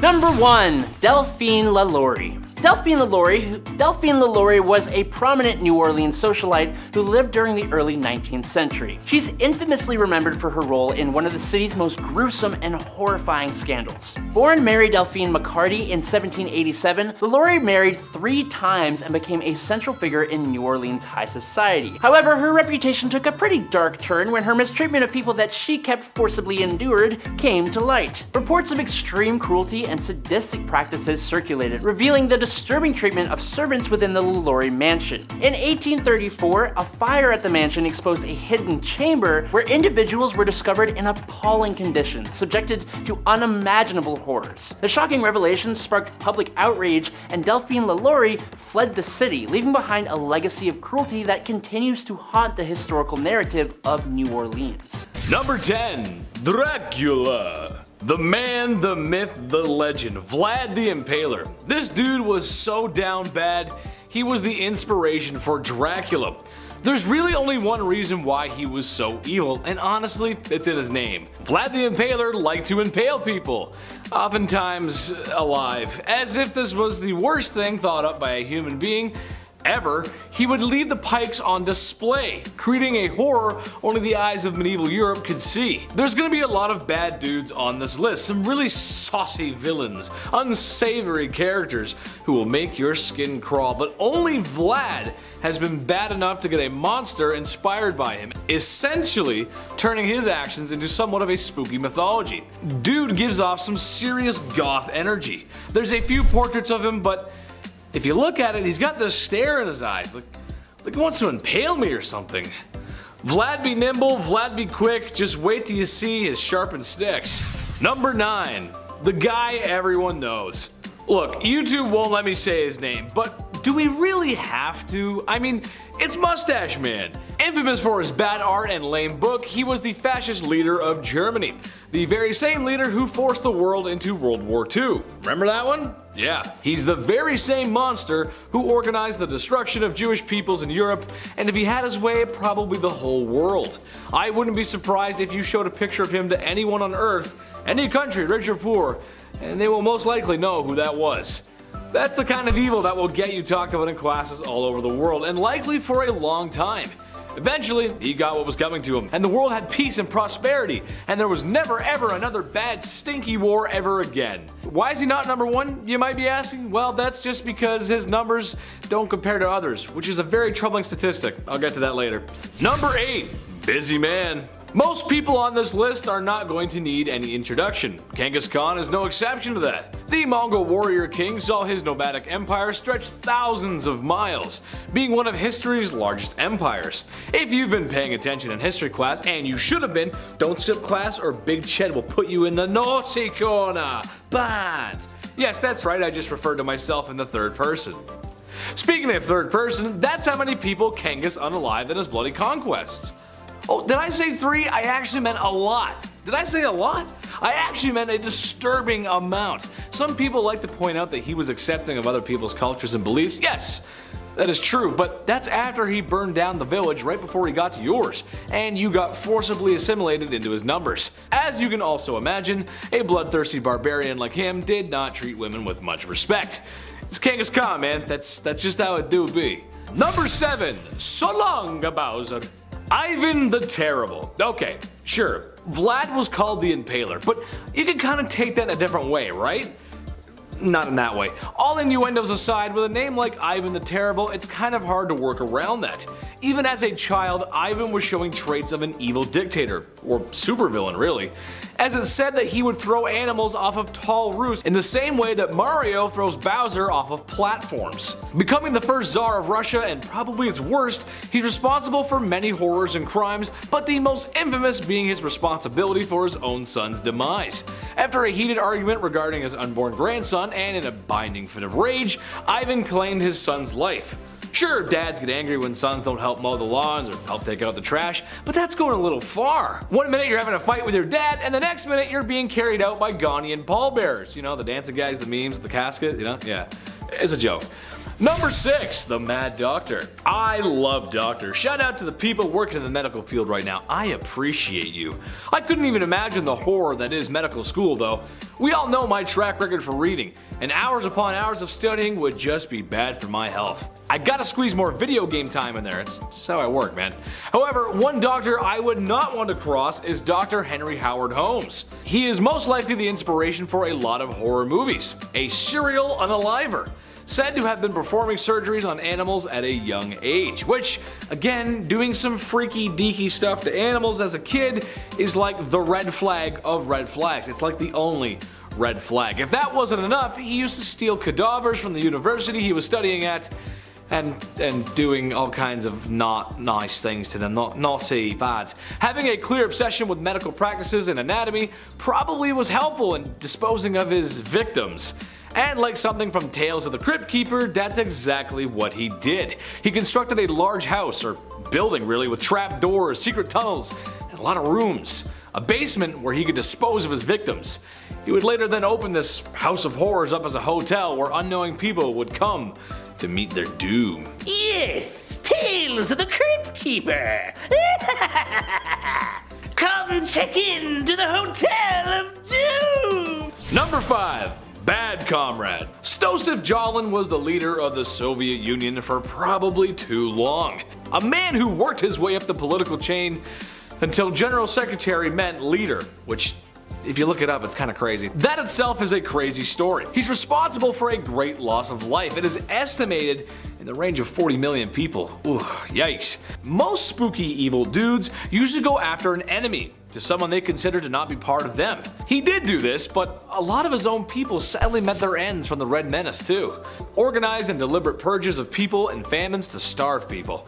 It's safe to say he is and was and always will be one of the worst humans to ever walk the face of the earth. To put it in perspective, Jalin's son was a soldier in World War II, and after being captured by German forces, the Germans thought they had one on the boss. Heck, this was a get out of jail free card, right? Well, when a prisoner trade was proposed by the Germans, Jalin laughed at only how an evil communist could, and denied the trade. His son would later perish in a POW camp shortly after. What a monster. You think you trade with me? Keep him, I don't want. Number 4. Fine white powder. Oh, to be in Miami in the mid-1980s. If I had one wish, it would be to spend a summer night in the neon-soaked beaches of Miami under strict laws enforced by a president who didn't know what was going on right underneath his nose. If you were around back then you probably got to experience something like that. Or at least in my fever dreams. I hope so. But as much as I'd like to be Tony Montana with all that sugar on his desk, I know it's bad for my health. Speaking of bad for your health, Pablo Escobar. I know, that's where I went with that. Probably the most ruthless criminal ever to live on planet Earth. Pablo was a poor man born in a poor country, but ended up being one of, if not the richest man on planet Earth. His lucrative distribution of adult sugar in the 80s made him very wealthy. It also made him very dangerous, as he was willing to do whatever to get his way. Extortion, bribing, bombing, just about anything you can think of. Oh yeah, he was one bad dude. He had so much money that he had to bury it all over Colombia. Every once in a while some of his buried treasure pops up. And as much as I want a quick million in US cash, I'll just put it back where it came from. Oh Dios mío, lo siento Pablo. Number 3. Al Capone. Another ruthless criminal, and honestly, Capone walked so gangsters like Pablo could run. Part of the ruthless Italian mafia that was the outfit, Capone worked his way through the ranks during 1920s Prohibition America, earning millions in his time where really just $100 could stretch a long way. Capone is noted for his violent behavior throughout his life and the many accidents he caused directly or indirectly. Prohibition and the Depression were hard times for a lot of folks in America. However, the media and the people of Chicago at first always wanted to see what the lavish gangster was up to, as his criminal life became somewhat publicized. Most likely due to his wealth. The dude was rich. He eventually would get arrested and sent to Alcatraz, which was probably the worst prison in America, or the best Call of Duty Zombies map, depending on how you look at things. I look at things through a Call of Duty way, so Number 2, Gavrilo Princip. That might not be a name that you're familiar with, but it was the man who unalived Franz Ferdinand, which started World War I, which caused World War II, which caused the Cold War, which caused the collapse of Soviet Russia, and it's why you live in a post-war globalist world with markets developing rapidly in the cyber world. Except maybe the whole thing in Ukraine, watch out for that. Kinda crazy to think how all that could come from one wrong turn and a guy seizing an opportunity. But this also means he's kind of responsible, in a way, for all the bad stuff that happened in those times as well. So maybe don't seize the day, I'm not sure. Just don't be ruthless criminals, guys. Watch our videos instead. Although I could blame them for failing my math test in high school. Yeah, we'll go with that. Number 1, Mao Zedong. I'd like to come out here and tell you all about the chairman of China, but that simply is just too hot for TV, and if it's too hot for TV, it's too hot for YouTube. Basically, he was the dictator of communist China and is responsible for many lives lost. It's estimated to be somewhere in the range of 60 to 80 million people. Whoa! Dude was down bad, the definition of down bad, and although many were told to adore him, there's still a great many people who remember the terrible things he's done. From Beijing to Hong Kong, there's not a person around who doesn't know who he is. If being a no good, rotten person was an Olympic sport, he would have gold medals coming out of his ears. Number 10. Giulia Tofana. In the 1600s, women who were left under the control of malignant husbands who would physically harm and control them was a rather common issue, and the general rule was that unless once your spouse passed away, that was the only time a woman could be granted her freedom. The active contents inside the vial with the artwork of St. Nicholas were unknown, but mostly it was filled with arsenic, lead, and possibly belladonna. It was colorless, tasteless, and therefore easy to mix with many other substances like wine or water. It was called by the name Aqua Tofana, and it was named after the suspected Julia Tofana, as she was the main distributor and ringleader of this secret sauce. The actual creator might have actually been another woman who was caught later on. The poisoning of Aqua Tofana would go unnoticed as its symptoms would mimic other illnesses that were prominent at the time. First dosage would mimic a cold, the third dosage digestive issues, and the fourth was death. It was so effective and helpful that when the poison was used in a slow active state, it would give the victims the assumption that they were dying and would write a will and repent. And if the provider of the poison changed their mind, the antidote was simply lemon juice and vinegar. Although the invention of this poison substance was eventually discontinued as so many had been caught with the subject, it lasted for the length that it did due to the assumption that it was a cosmetic, when really it was for women of this time a vial of liberation and freedom. Number 9. Vladimir Demikov. A very famous Soviet scientist by the name of Vladimir Demikov was known for his innovation, organ transplants, which had saved many lives in the medical world by extending life from near-death events. However, how he came to this is just as disturbing and concerning as it was revolutionary and innovative, and he would transplant a number of vital organs between dogs. But then he decided to experiment even further by sewing together a two-headed dog. He and his assistants would attempt to operate not just a few times, but over 24 times to create a functioning two-headed dog, and it was at the 24th time it was widely publicized. It was even featured on Life magazine and unsurprisingly was considered a very dark, horrifying creation that had been beheld. He sewed together the head of a neck of a small dog named Shavka onto the neck of a large stray German shepherd named Brodyaga. The mad scientist created an unnatural creation at a disturbing cost. For the surgery itself, Demikov amputated Shavka the lower body below the forelegs, keeping her heart and lungs connected until just before the transplant. Then he attached Shavka to the upper body of a corresponding incision of Brodyaga's neck. The operation lasted 3.5 hours, although both could function, and here Shavka ended up dying as she was not attached to Brodyaga's stomach, so whatever she ate fell out. And tragically, the two animals died 4 days later due to the damage of a crucial vein. The previous pair of dogs lasted for a month before they too died in a fatal end,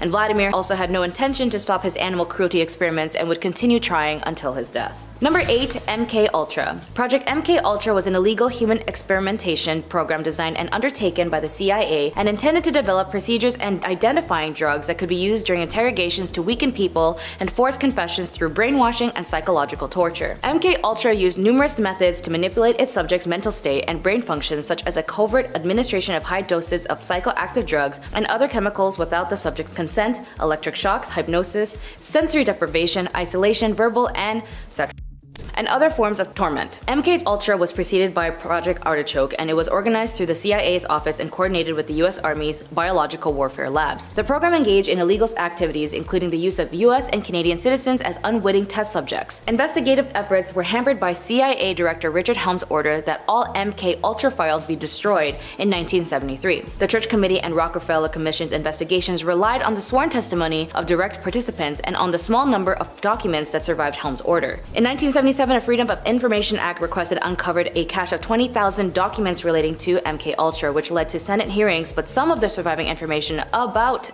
MK Ultra was declassified in 2001. Number 7. Philip Zimbardo. An American psychologist and a professor at Stanford University, was known for his involvement, leadership, and administration on the research of the Stanford prison experiment. He was heavily criticized as the experiment was seen unethical and scientific reasons. The Stanford prison experiment was a psychological experiment conducted to stimulate a prison environment to examine the effects of situational variables on participants' reaction and behaviors. Participants were recruited from the local community with an ad in the newspaper offering $15 per day to male students who wanted to participate in a psychological study of prison life. Keep in mind, $15 back then is roughly $114 today. Volunteers were chosen after assessments of psychological stability and then randomly assigned to being prisoners or prison guards. Over the following 5 days, psychological harm of the prisoners by the guards became increasingly brutal. After psychologist Christina Maslach visited to evaluate the conditions, she was upset to see how study participants were behaving, and she confronted Zimbardo, and he ended the experiments on the 6th day. The SPE had been referenced and heavily criticized as an example of an unethical psychological experiment, as a harm inflicted on the participants in this and the other experiments in the post post-World War II era. Because of this experiment, it prompted American universities to improve their ethical requirements and institutional review on human experiments to prevent them from being similarly harmed. The goal of Zimbardo's primary reason for the conducting of the experiment was to focus on the power of roles, rules, symbols, group identity, and situational validation of behavior that generally would repulse ordinary individuals. But with one positive result of the study is that it altered the way the US prisons are run. For example, juveniles accused of federal crimes are no longer housed before trial with adult prisoners due to the risk of violence against them.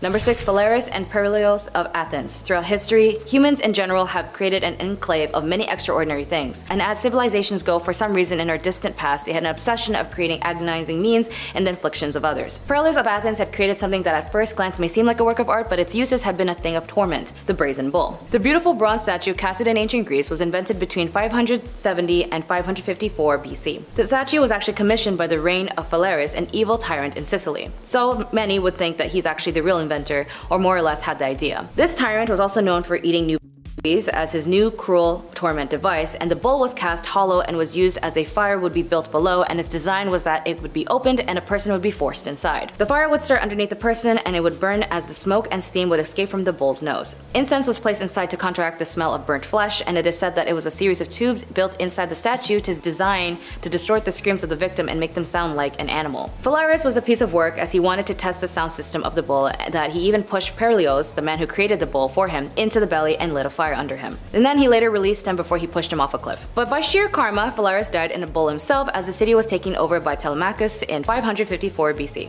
Number 5. Lytle S. Adams. After hearing about the vicious attacks of Pearl Harbor on the radio, Lytle S. Adams developed a unique plan of vengeance against the Japanese Imperial Army with the Bat Bomb. The bomb consisted a bomb-shaped casting over 1,000 compartments, each containing a hibernating Mexican free-tailed bat with a small timed incendiary bomb attached. Dropped from a bomber at dawn, the castings would deploy a parachute in mid-flight and open a release of bats, which would then disperse to eaves and attics in a 20-40 mile radius. Adams stated that the bat was the lowest form of animal life and that until now, reasons for its creations have remained unexplained. He went on to espouse that bats were created by God to wait this hour to play their part in the scheme of free human existence to frustrate any attempt of those who dared desecrate our way of this life. This weird device was then of course proved by President Roosevelt, who's remarked that his friend wasn't crazy, but the idea was worth looking into.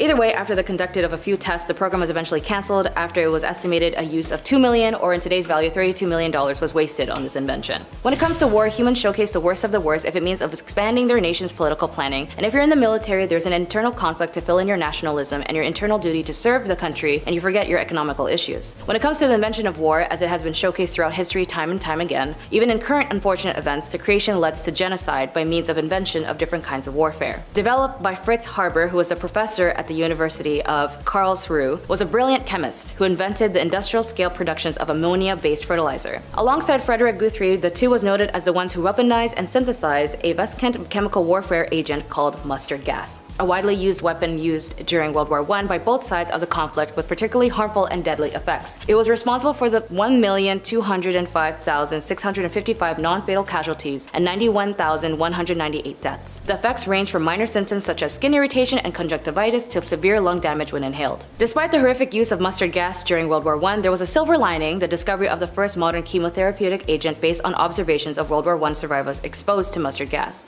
The studies eventually launched an era of cancer chemotherapy research. Number 3. Oliver Winchester. An American businessman and politician named Oliver Winchester was best known for his founding, manufacturing, the marketing of the Winchester Repeating Arms Company, aka the Winchester rifle. The first official Winchester rifle was a model in 1866. Repeating rifles was not widely used until after the war, when they became increasingly popular with the civilians. Military authorities concentrated primarily on perfecting breech-loading single-shot rifles for many more years. His ownership was then passed to his son, who died of TB, and his wife Sarah Winchester ended up moving to California with the inheritance as she began to make the famed Winchester house a haunted mystery house due to her fear of spirits being murdered by the rifle. Number 2. Dow & Company. Originally developed to simply enhance the growth of soybeans, Agent Orange was weaponized and used extensively during the Vietnam War. During the war, Dow, Monsanto, and other companies were compelled by the US government to produce Agent Orange under the US Defense Production Act of 1950. Used in large quantities, it was a powerful herbicide used by the United States to deforest the jungles and destroy Viet Cong and North Vietnamese army crops. The United States military sprayed upon up to 20 million gallons of herbicides over Laos, Vietnam, and Cambodia from 1961 through 1971, covering over 4.5 million acres. Agent Orange was often proven afterwards to cause very serious health problems for both Vietnamese people and returning US military personnel and their families. Among were rashes, birth defects, and severe neurological problems, as well as cancer. This military action has caused the nation of Vietnam. Since then, the country has reported over 400,000 of their people were maimed and killed by the harm of the herbicides, that 500,000 of their children have been born with birth defects caused by the exposure of Agent Orange. The US courts, of course, have constantly ruled that Dow and other manufacturers bear no responsibility for the development and the use of Agent Orange during the Vietnam War, and have dismissed all legal claims to the contrary. And finally, number 1, Oppenheimer. An American theoretical physicist and director of the Manhattan Project Los Alamos Laboratory during World War II, is often called the father of the atomic bomb, causing the destruction and devastation of the Japanese as it resulted the tragedies of 200,000 civilians and military personnel. The ethics of these bombings and the roles in Japan's surrender are subjects of debate. Oppenheimer did important research of the theoretical astronomy as well as the quantum field theory and the extensive of quantum electric dynamics. But with his interests that led him to the development of these weapons still hold to this day dire consequences on the lives that it would affect. In a very famous quote to his recognition, he has said, "If the radiance of 1,000 suns were to burst at once in the sky, that would be like the splendor of the mighty one. Now I have become death, the shatter of worlds." In a meeting he had with President Truman, he was distraught at the invention as it was now readily usable at the hands of practically anyone. And President Truman was infuriated at Oppenheimer when he said, "Mr. President, I feel I have blood on my hands," responding that he, Truman, bore sole responsibility for the decision on the atomic bomb against the Japanese, which later Truman said, "I don't want to see that son of a bee in this office ever again." The Treaty of the Non-Proliferation of Nuclear Weapons aimed to reduce the spread of nuclear weapons, but its effectiveness has been questioned. Modernization of weapons continue to this day. Bombs alike have been proved with its massive casualties and results to the devastation, eradication, genocide of innocent people, and the tragedy of wars it inhibits in our modern times. Number 10, Lizzie Borden. It might be too clever to talk about Lizzie Borden as a pun, but I'll ask you guys about that later. Sorry.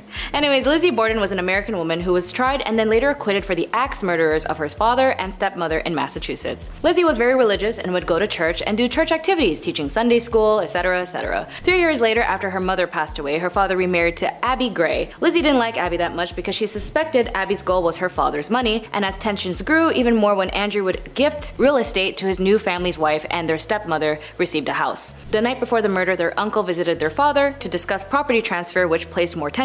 After the crime was committed, the police turned their attention to Lizzie as she gave conflicting testimonies within the day, and after many strange occurrences like her cleaning her dress and burning it up saying it was covered in paint, the town's suspicion of her drugging her father to sleep in order to whack him with an axe, overall the evidence was unclear and caused many controversial issues. However, the trial was later pushed away when another axe murderer similar to her father and her stepmom's case occurred 5 days prior. Still, the reputation of Lizzie and her sister's involvement was tarnished, and the suspecting evidence and accounts of that day remains unsolved. Number 9, Elsa Koch. Elsa Koch was a German war criminal who committed atrocities while her husband, Karl Otto Koch, was commanded at the Buchenwald in World War II. Because of the egregiousness of her alleged allegations, and her actions included that she had selected tattooed prisoners for death in order to fashionably create lampshades and other items from their skin. These are fake, by the way, they're not real. Her 1947 US military commission court trial at Dachau received worldwide media attention, as did the testimony of survivors who ascribed her sadistic and perverse acts of violence to Koch, giving rise to her image as her concentration camp murderesses. However, authoritative testimony from numerous witnesses at her post-war trials firmly established that she had made extensive use of slave labor at the camp, had assaulted inmates on several occasions, and had reported inmates to the camp SS for beatings. Beatings that resulted in death on at least one occasion. While imprisoned, she experienced delusions and had become convinced that the concentration camp survivors would abuse her in the cell. She then ended up taking her own life in jail while serving time. Number 8, Belle Gunness. With an estimated 48 deaths at her hand, Belle Gunness poisoned, bludgeoned, and decapitated her victims, all so that she could collect and line her pockets with savings and insurance policies. This lonely hearts killer was known as Lady Bluebeard, amongst other names, luring her victims with newspaper advertisements. Gunness then began meeting wealthy men through a lovelorn column. Her suitors were her next victims, each of whom brought cash to her farm and then disappeared forever, including John Moo, Henry Galthart, Olaf, Oli B, Andrew, just to name a few. One of the victims' brothers came suspicious, and Gunness's luck seems to be running out. Her farmhouse burnt to the ground, ground, and the smoldering ruins workmen discovered 4 skeletons. 3 were identified as her foster young, however the 4th, believed to be Gunnis, was unexpectedly missing as its skull. After the fire, her victims were unearthed from their shallow graves around the farm. All told, the remains of more than 40 men and minors were exhumed. However, Bell managed to skip out of town before being officially convicted and was never tracked down.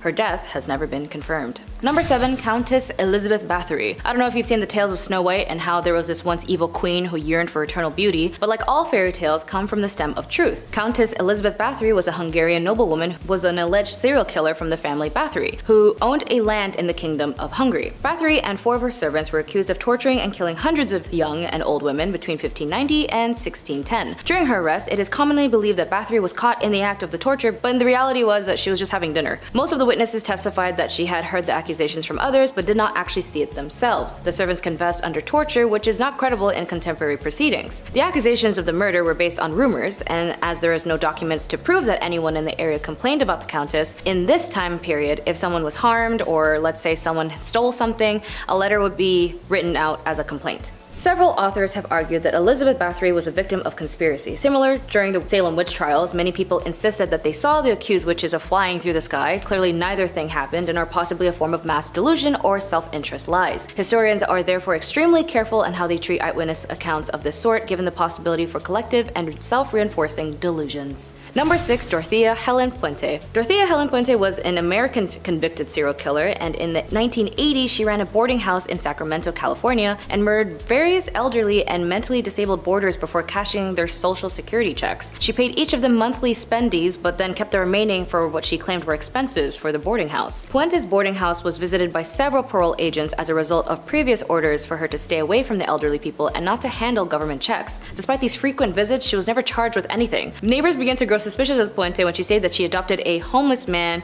named Chief to serve as a handyman. She had Chief dig the basement and remove soil and garbage from the property, and Chief then put in a newly concrete slab in the basement before he too mysteriously disappeared. In November 1988, another tenant in Puente's house, Alvaro Montoya, disappeared, and after he failed to show up for his meetings, his social worker reported him missing. Police arrived at Puente's boarding house and began to search the property. They discovered recently disturbed soil and were able to uncover 7 bodies in the yard. When the investigation began, Puente was not considered a suspect, and as soon as the police let her out of their sight, she basically fled to Los Angeles, where she visited a bar and began to talk to an elderly pensioner. The man recognized her from the news, and then he called the police, and she was charged with 9 counts of murder and was sentenced to 2 years of life. She died at the age of 82 and had always insisted all of her tenants died to natural death. Number 5. Giulia Tofana. Not your typical Chanel number 5, but this too was a femme fatale bottle used by so many women to do one major thing: to get rid of their husbands. By some definitions, Giulia was a girl's girl. After all, it was the 1600s, and women who had malignant husbands who would physically harm and control them was a rather common issue, and the general rule was that unless your spouse passed away, that was the only time a woman could be granted her freedom. In its creation was associated by none other than Giulia Tofana, who apparently was the ringleader of 6 poisoners in Rome. In order to avoid detection from authorities, they actually used the trade name after St. Nicholas and would sell the poison openly as a cosmetic. They even went ahead and used an image of St. Nicholas over the vials, and St. Nicholas and the vial of poison would be sold, affecting over 600 victims, mostly husbands. The active contents inside the vial was unknown, but it was filled with arsenic, lead, and possibly belladonna. It was colorless, tasteless, and therefore very easy to mix with other substances like wine or water. The poisoning would go unnoticed, and its symptoms would mimic other illnesses that was prominent at the time. First dosage would mimic a cold, the third would be digestive issues, and the fourth was death. It was so effective and helpful that when the poison was used to be in its slow active state, it would give the victims time to assume that they were dying and write a will. And if the provider of the poison changed their mind, an antidote was simply lemon juice and vinegar. Fun fact,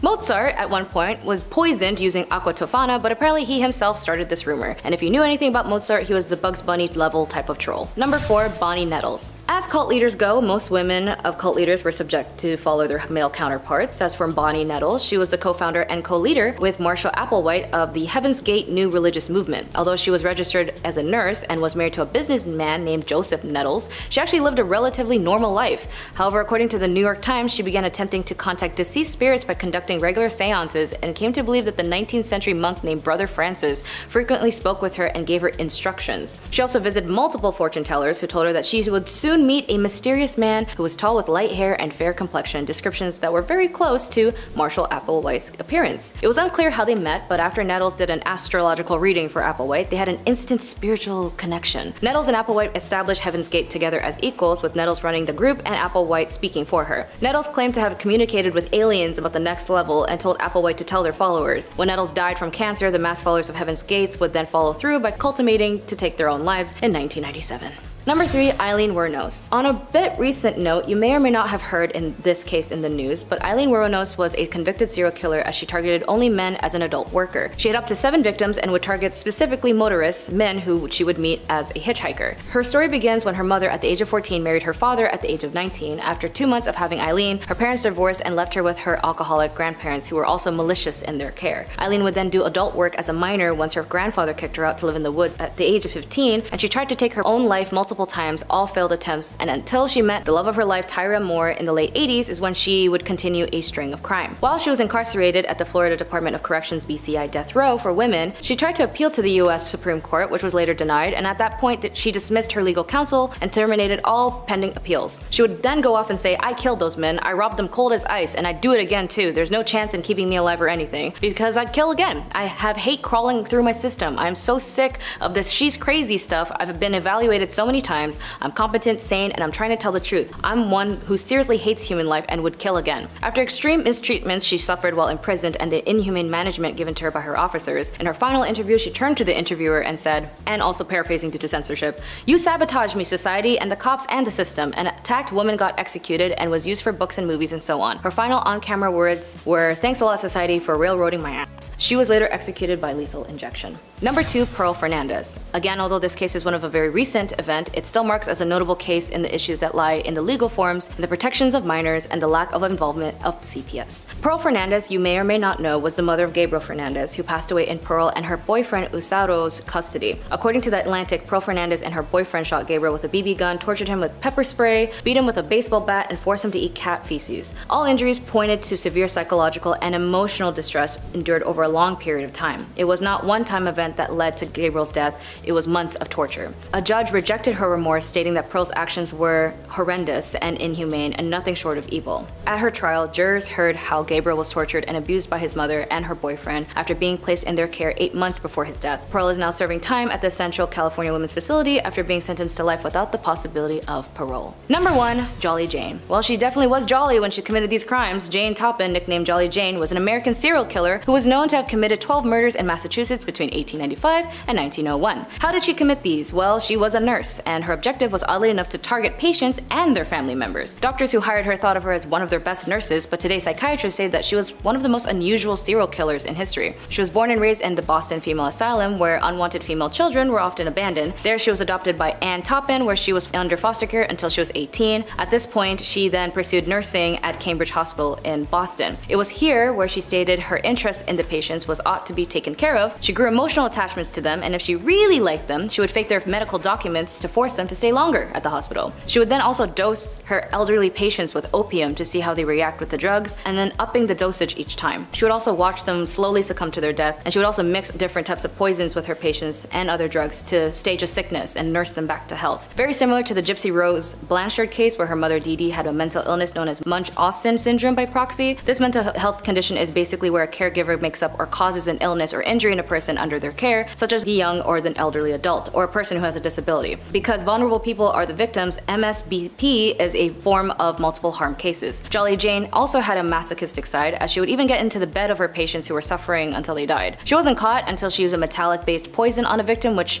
finally sparked an investigation. In a court 1902, Toppin was found guilty, and then she told her attorney that she actually killed more than 100 people and even got in beds with more of her victims. She was sentenced to stay at an asylum, stayed there until her death. Number 10. Stubbins Firth. Stubbins Firth was a University of Pennsylvania researcher fixated on one particular scientific scheme, and a very dangerous one at that. As a trainee doctor, he became obsessed with the idea that yellow fever was non-contagious, to the extent that he went to great extremes trying to prove it. Armed only with a trusty blade and his incessant desire to find the truth, Firth sliced, opened his arms, and smeared vomit from yellow fever patients into his wounds. When that made no difference, he poured the vomit into his eyes, drank some of it, fried the stuff, and breathed in the fumes. And in a final act of madness, he covered himself with blood, urine, and saliva from infected patients. Ultimately, Firth proved this theory so far as he didn't get sick. However, we now know that this was as much down to him making samples from the late stage patients who were past the point of contagion. In other words, Firth swallowed infected vomit but didn't shed much new light on the disease. So he did all that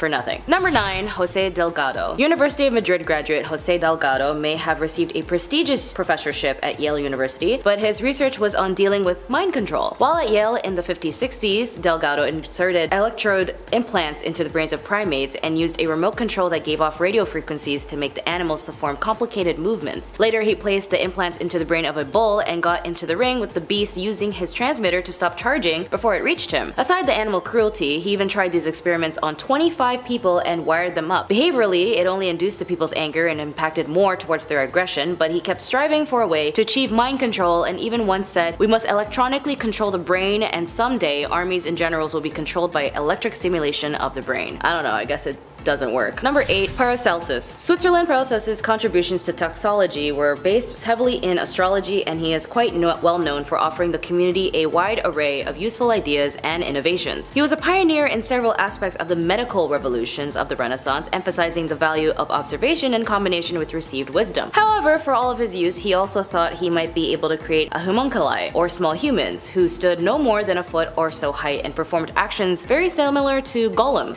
Not Gollum from Lord of the Rings, but pretty close. He is said to have run away after turning on their master. The homunculus creation used bits of people using semen and hair. To him, the fully grown homunculi was supposedly greatly skilled in art and could create giants, dwarves, and other marvels. As though they are art, they are born, and therefore art is embodied and inborn in them, and they needed to learn it from, well, no one. Well, it didn't end up working because they ended up dying right away. Number 7. Peter Neubauer. Clinical psychologists led by Peter Neubauer ran a secret experiment in which they separated twins and triplets from each other and adopted them out as singlets. The experiment, said to have been partly funded by the National Institute of Mental Health, came into light when 3 identical triplet brothers accidentally found each other in 1980. They had no idea they had siblings, and David Kellman, one of the triplets, felt really angry towards the experiment, quoting, "We were robbed of 20 years together," said Kellman in the Orlando Sentinel article. His brother, Edward Gallen, sadly took his own life in 1995 at his home. The child psychiatrist who headed up the study, Peter Neubauer and Viola Bernard, showed no remorse according to news reports, going as far as saying they thought that they were doing something good for the kids, separating them so that they could develop their own individual personalities. As for Neubauer learned from his evil experiment that anyone's guess as a result of the controversial study are being stored in an archive at Yale University, and they say they can't actually reveal it until 2066. Number 6. The Burke and Hare. Body snatching was very common in the ages of the pre-19th century, as the only legal way to get bodies for dissection was those of executed criminals. Since it was difficult to get on the waiting list for these bodies, anatomists took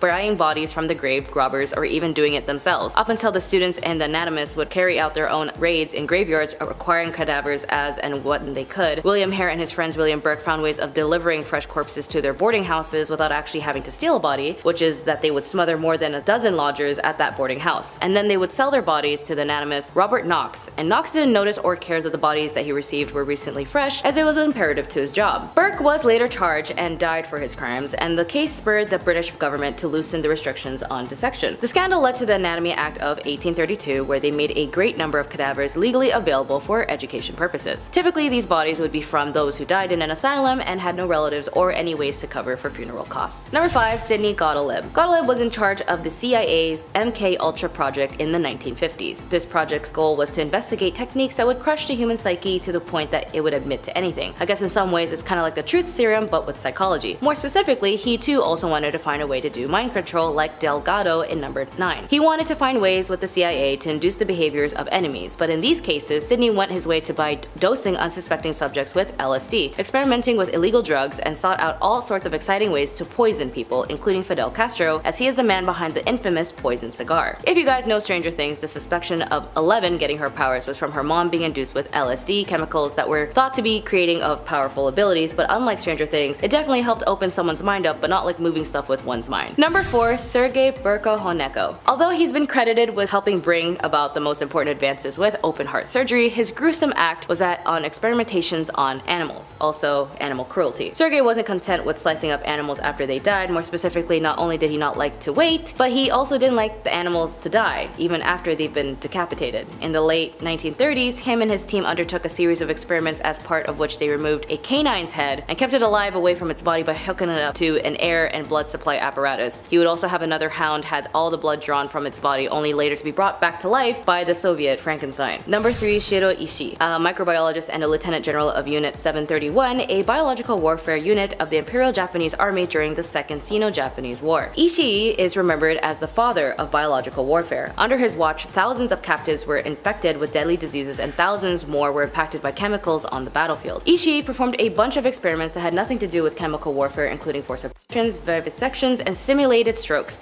Humans were also used as a living test cases for grenades and flamethrowers, and prisoners were injected with inoculations of diseases disguised as vaccinations to study their effects. Because life is totally fair, Ishii was never charged with war crimes and he died peacefully at his home in Japan in the late 60s. Number 2. Joseph Mengele. Mengele gained notoriety chiefly for being one of the SS physicians who supervised the selections of arriving transports of prisoners, determining who was to be killed and who was to become a forced laborer, and for performing human experiments on camp inmates, amongst whom Mengele was known as the Angel of Death. Mengele was just a stone-cold killer as he performed experiments on 3,000 sets of twins and less than 30 survived his depraved antics. His experiments included, but sadly were not limited to, dyeing children's eyes to be a specific color since he has an obsession with monochromatic eyes, sewing twins together to make them conjoined, and giving them gangrene. In fact, many of his evil deeds weren't scientific at all. He was just masochistic. He was reportedly smiling every time he took part of his selection process of sending arrivals at camps on who were unfit for labor straight to the gas chambers. He died in 1976, and as he was never brought to justice for his crimes. Number 1. J. Marion Sims. Although he was known as the father of modern gynecology, Sims was gained much for his fame for doing experimental surgeries on slave women. Sims remained a controversial figure to this day because the condition he was treating the women, viscogenital fistula, caused terrible suffering. Women with fistulas, a tear between their private parts and their bladder, were incontinent and were often rejected by society. Sims performed the surgery without anesthesia, in part because anesthesia had only recently been discovered, and in part because Sims believed that operations were not painful enough to justify the trouble, which is what he said, but still regardless, the cruelty he bestowed on these women were not at all consented and manipulated the social institutions on slavery to perform human experiments, which by any standards is unacceptable.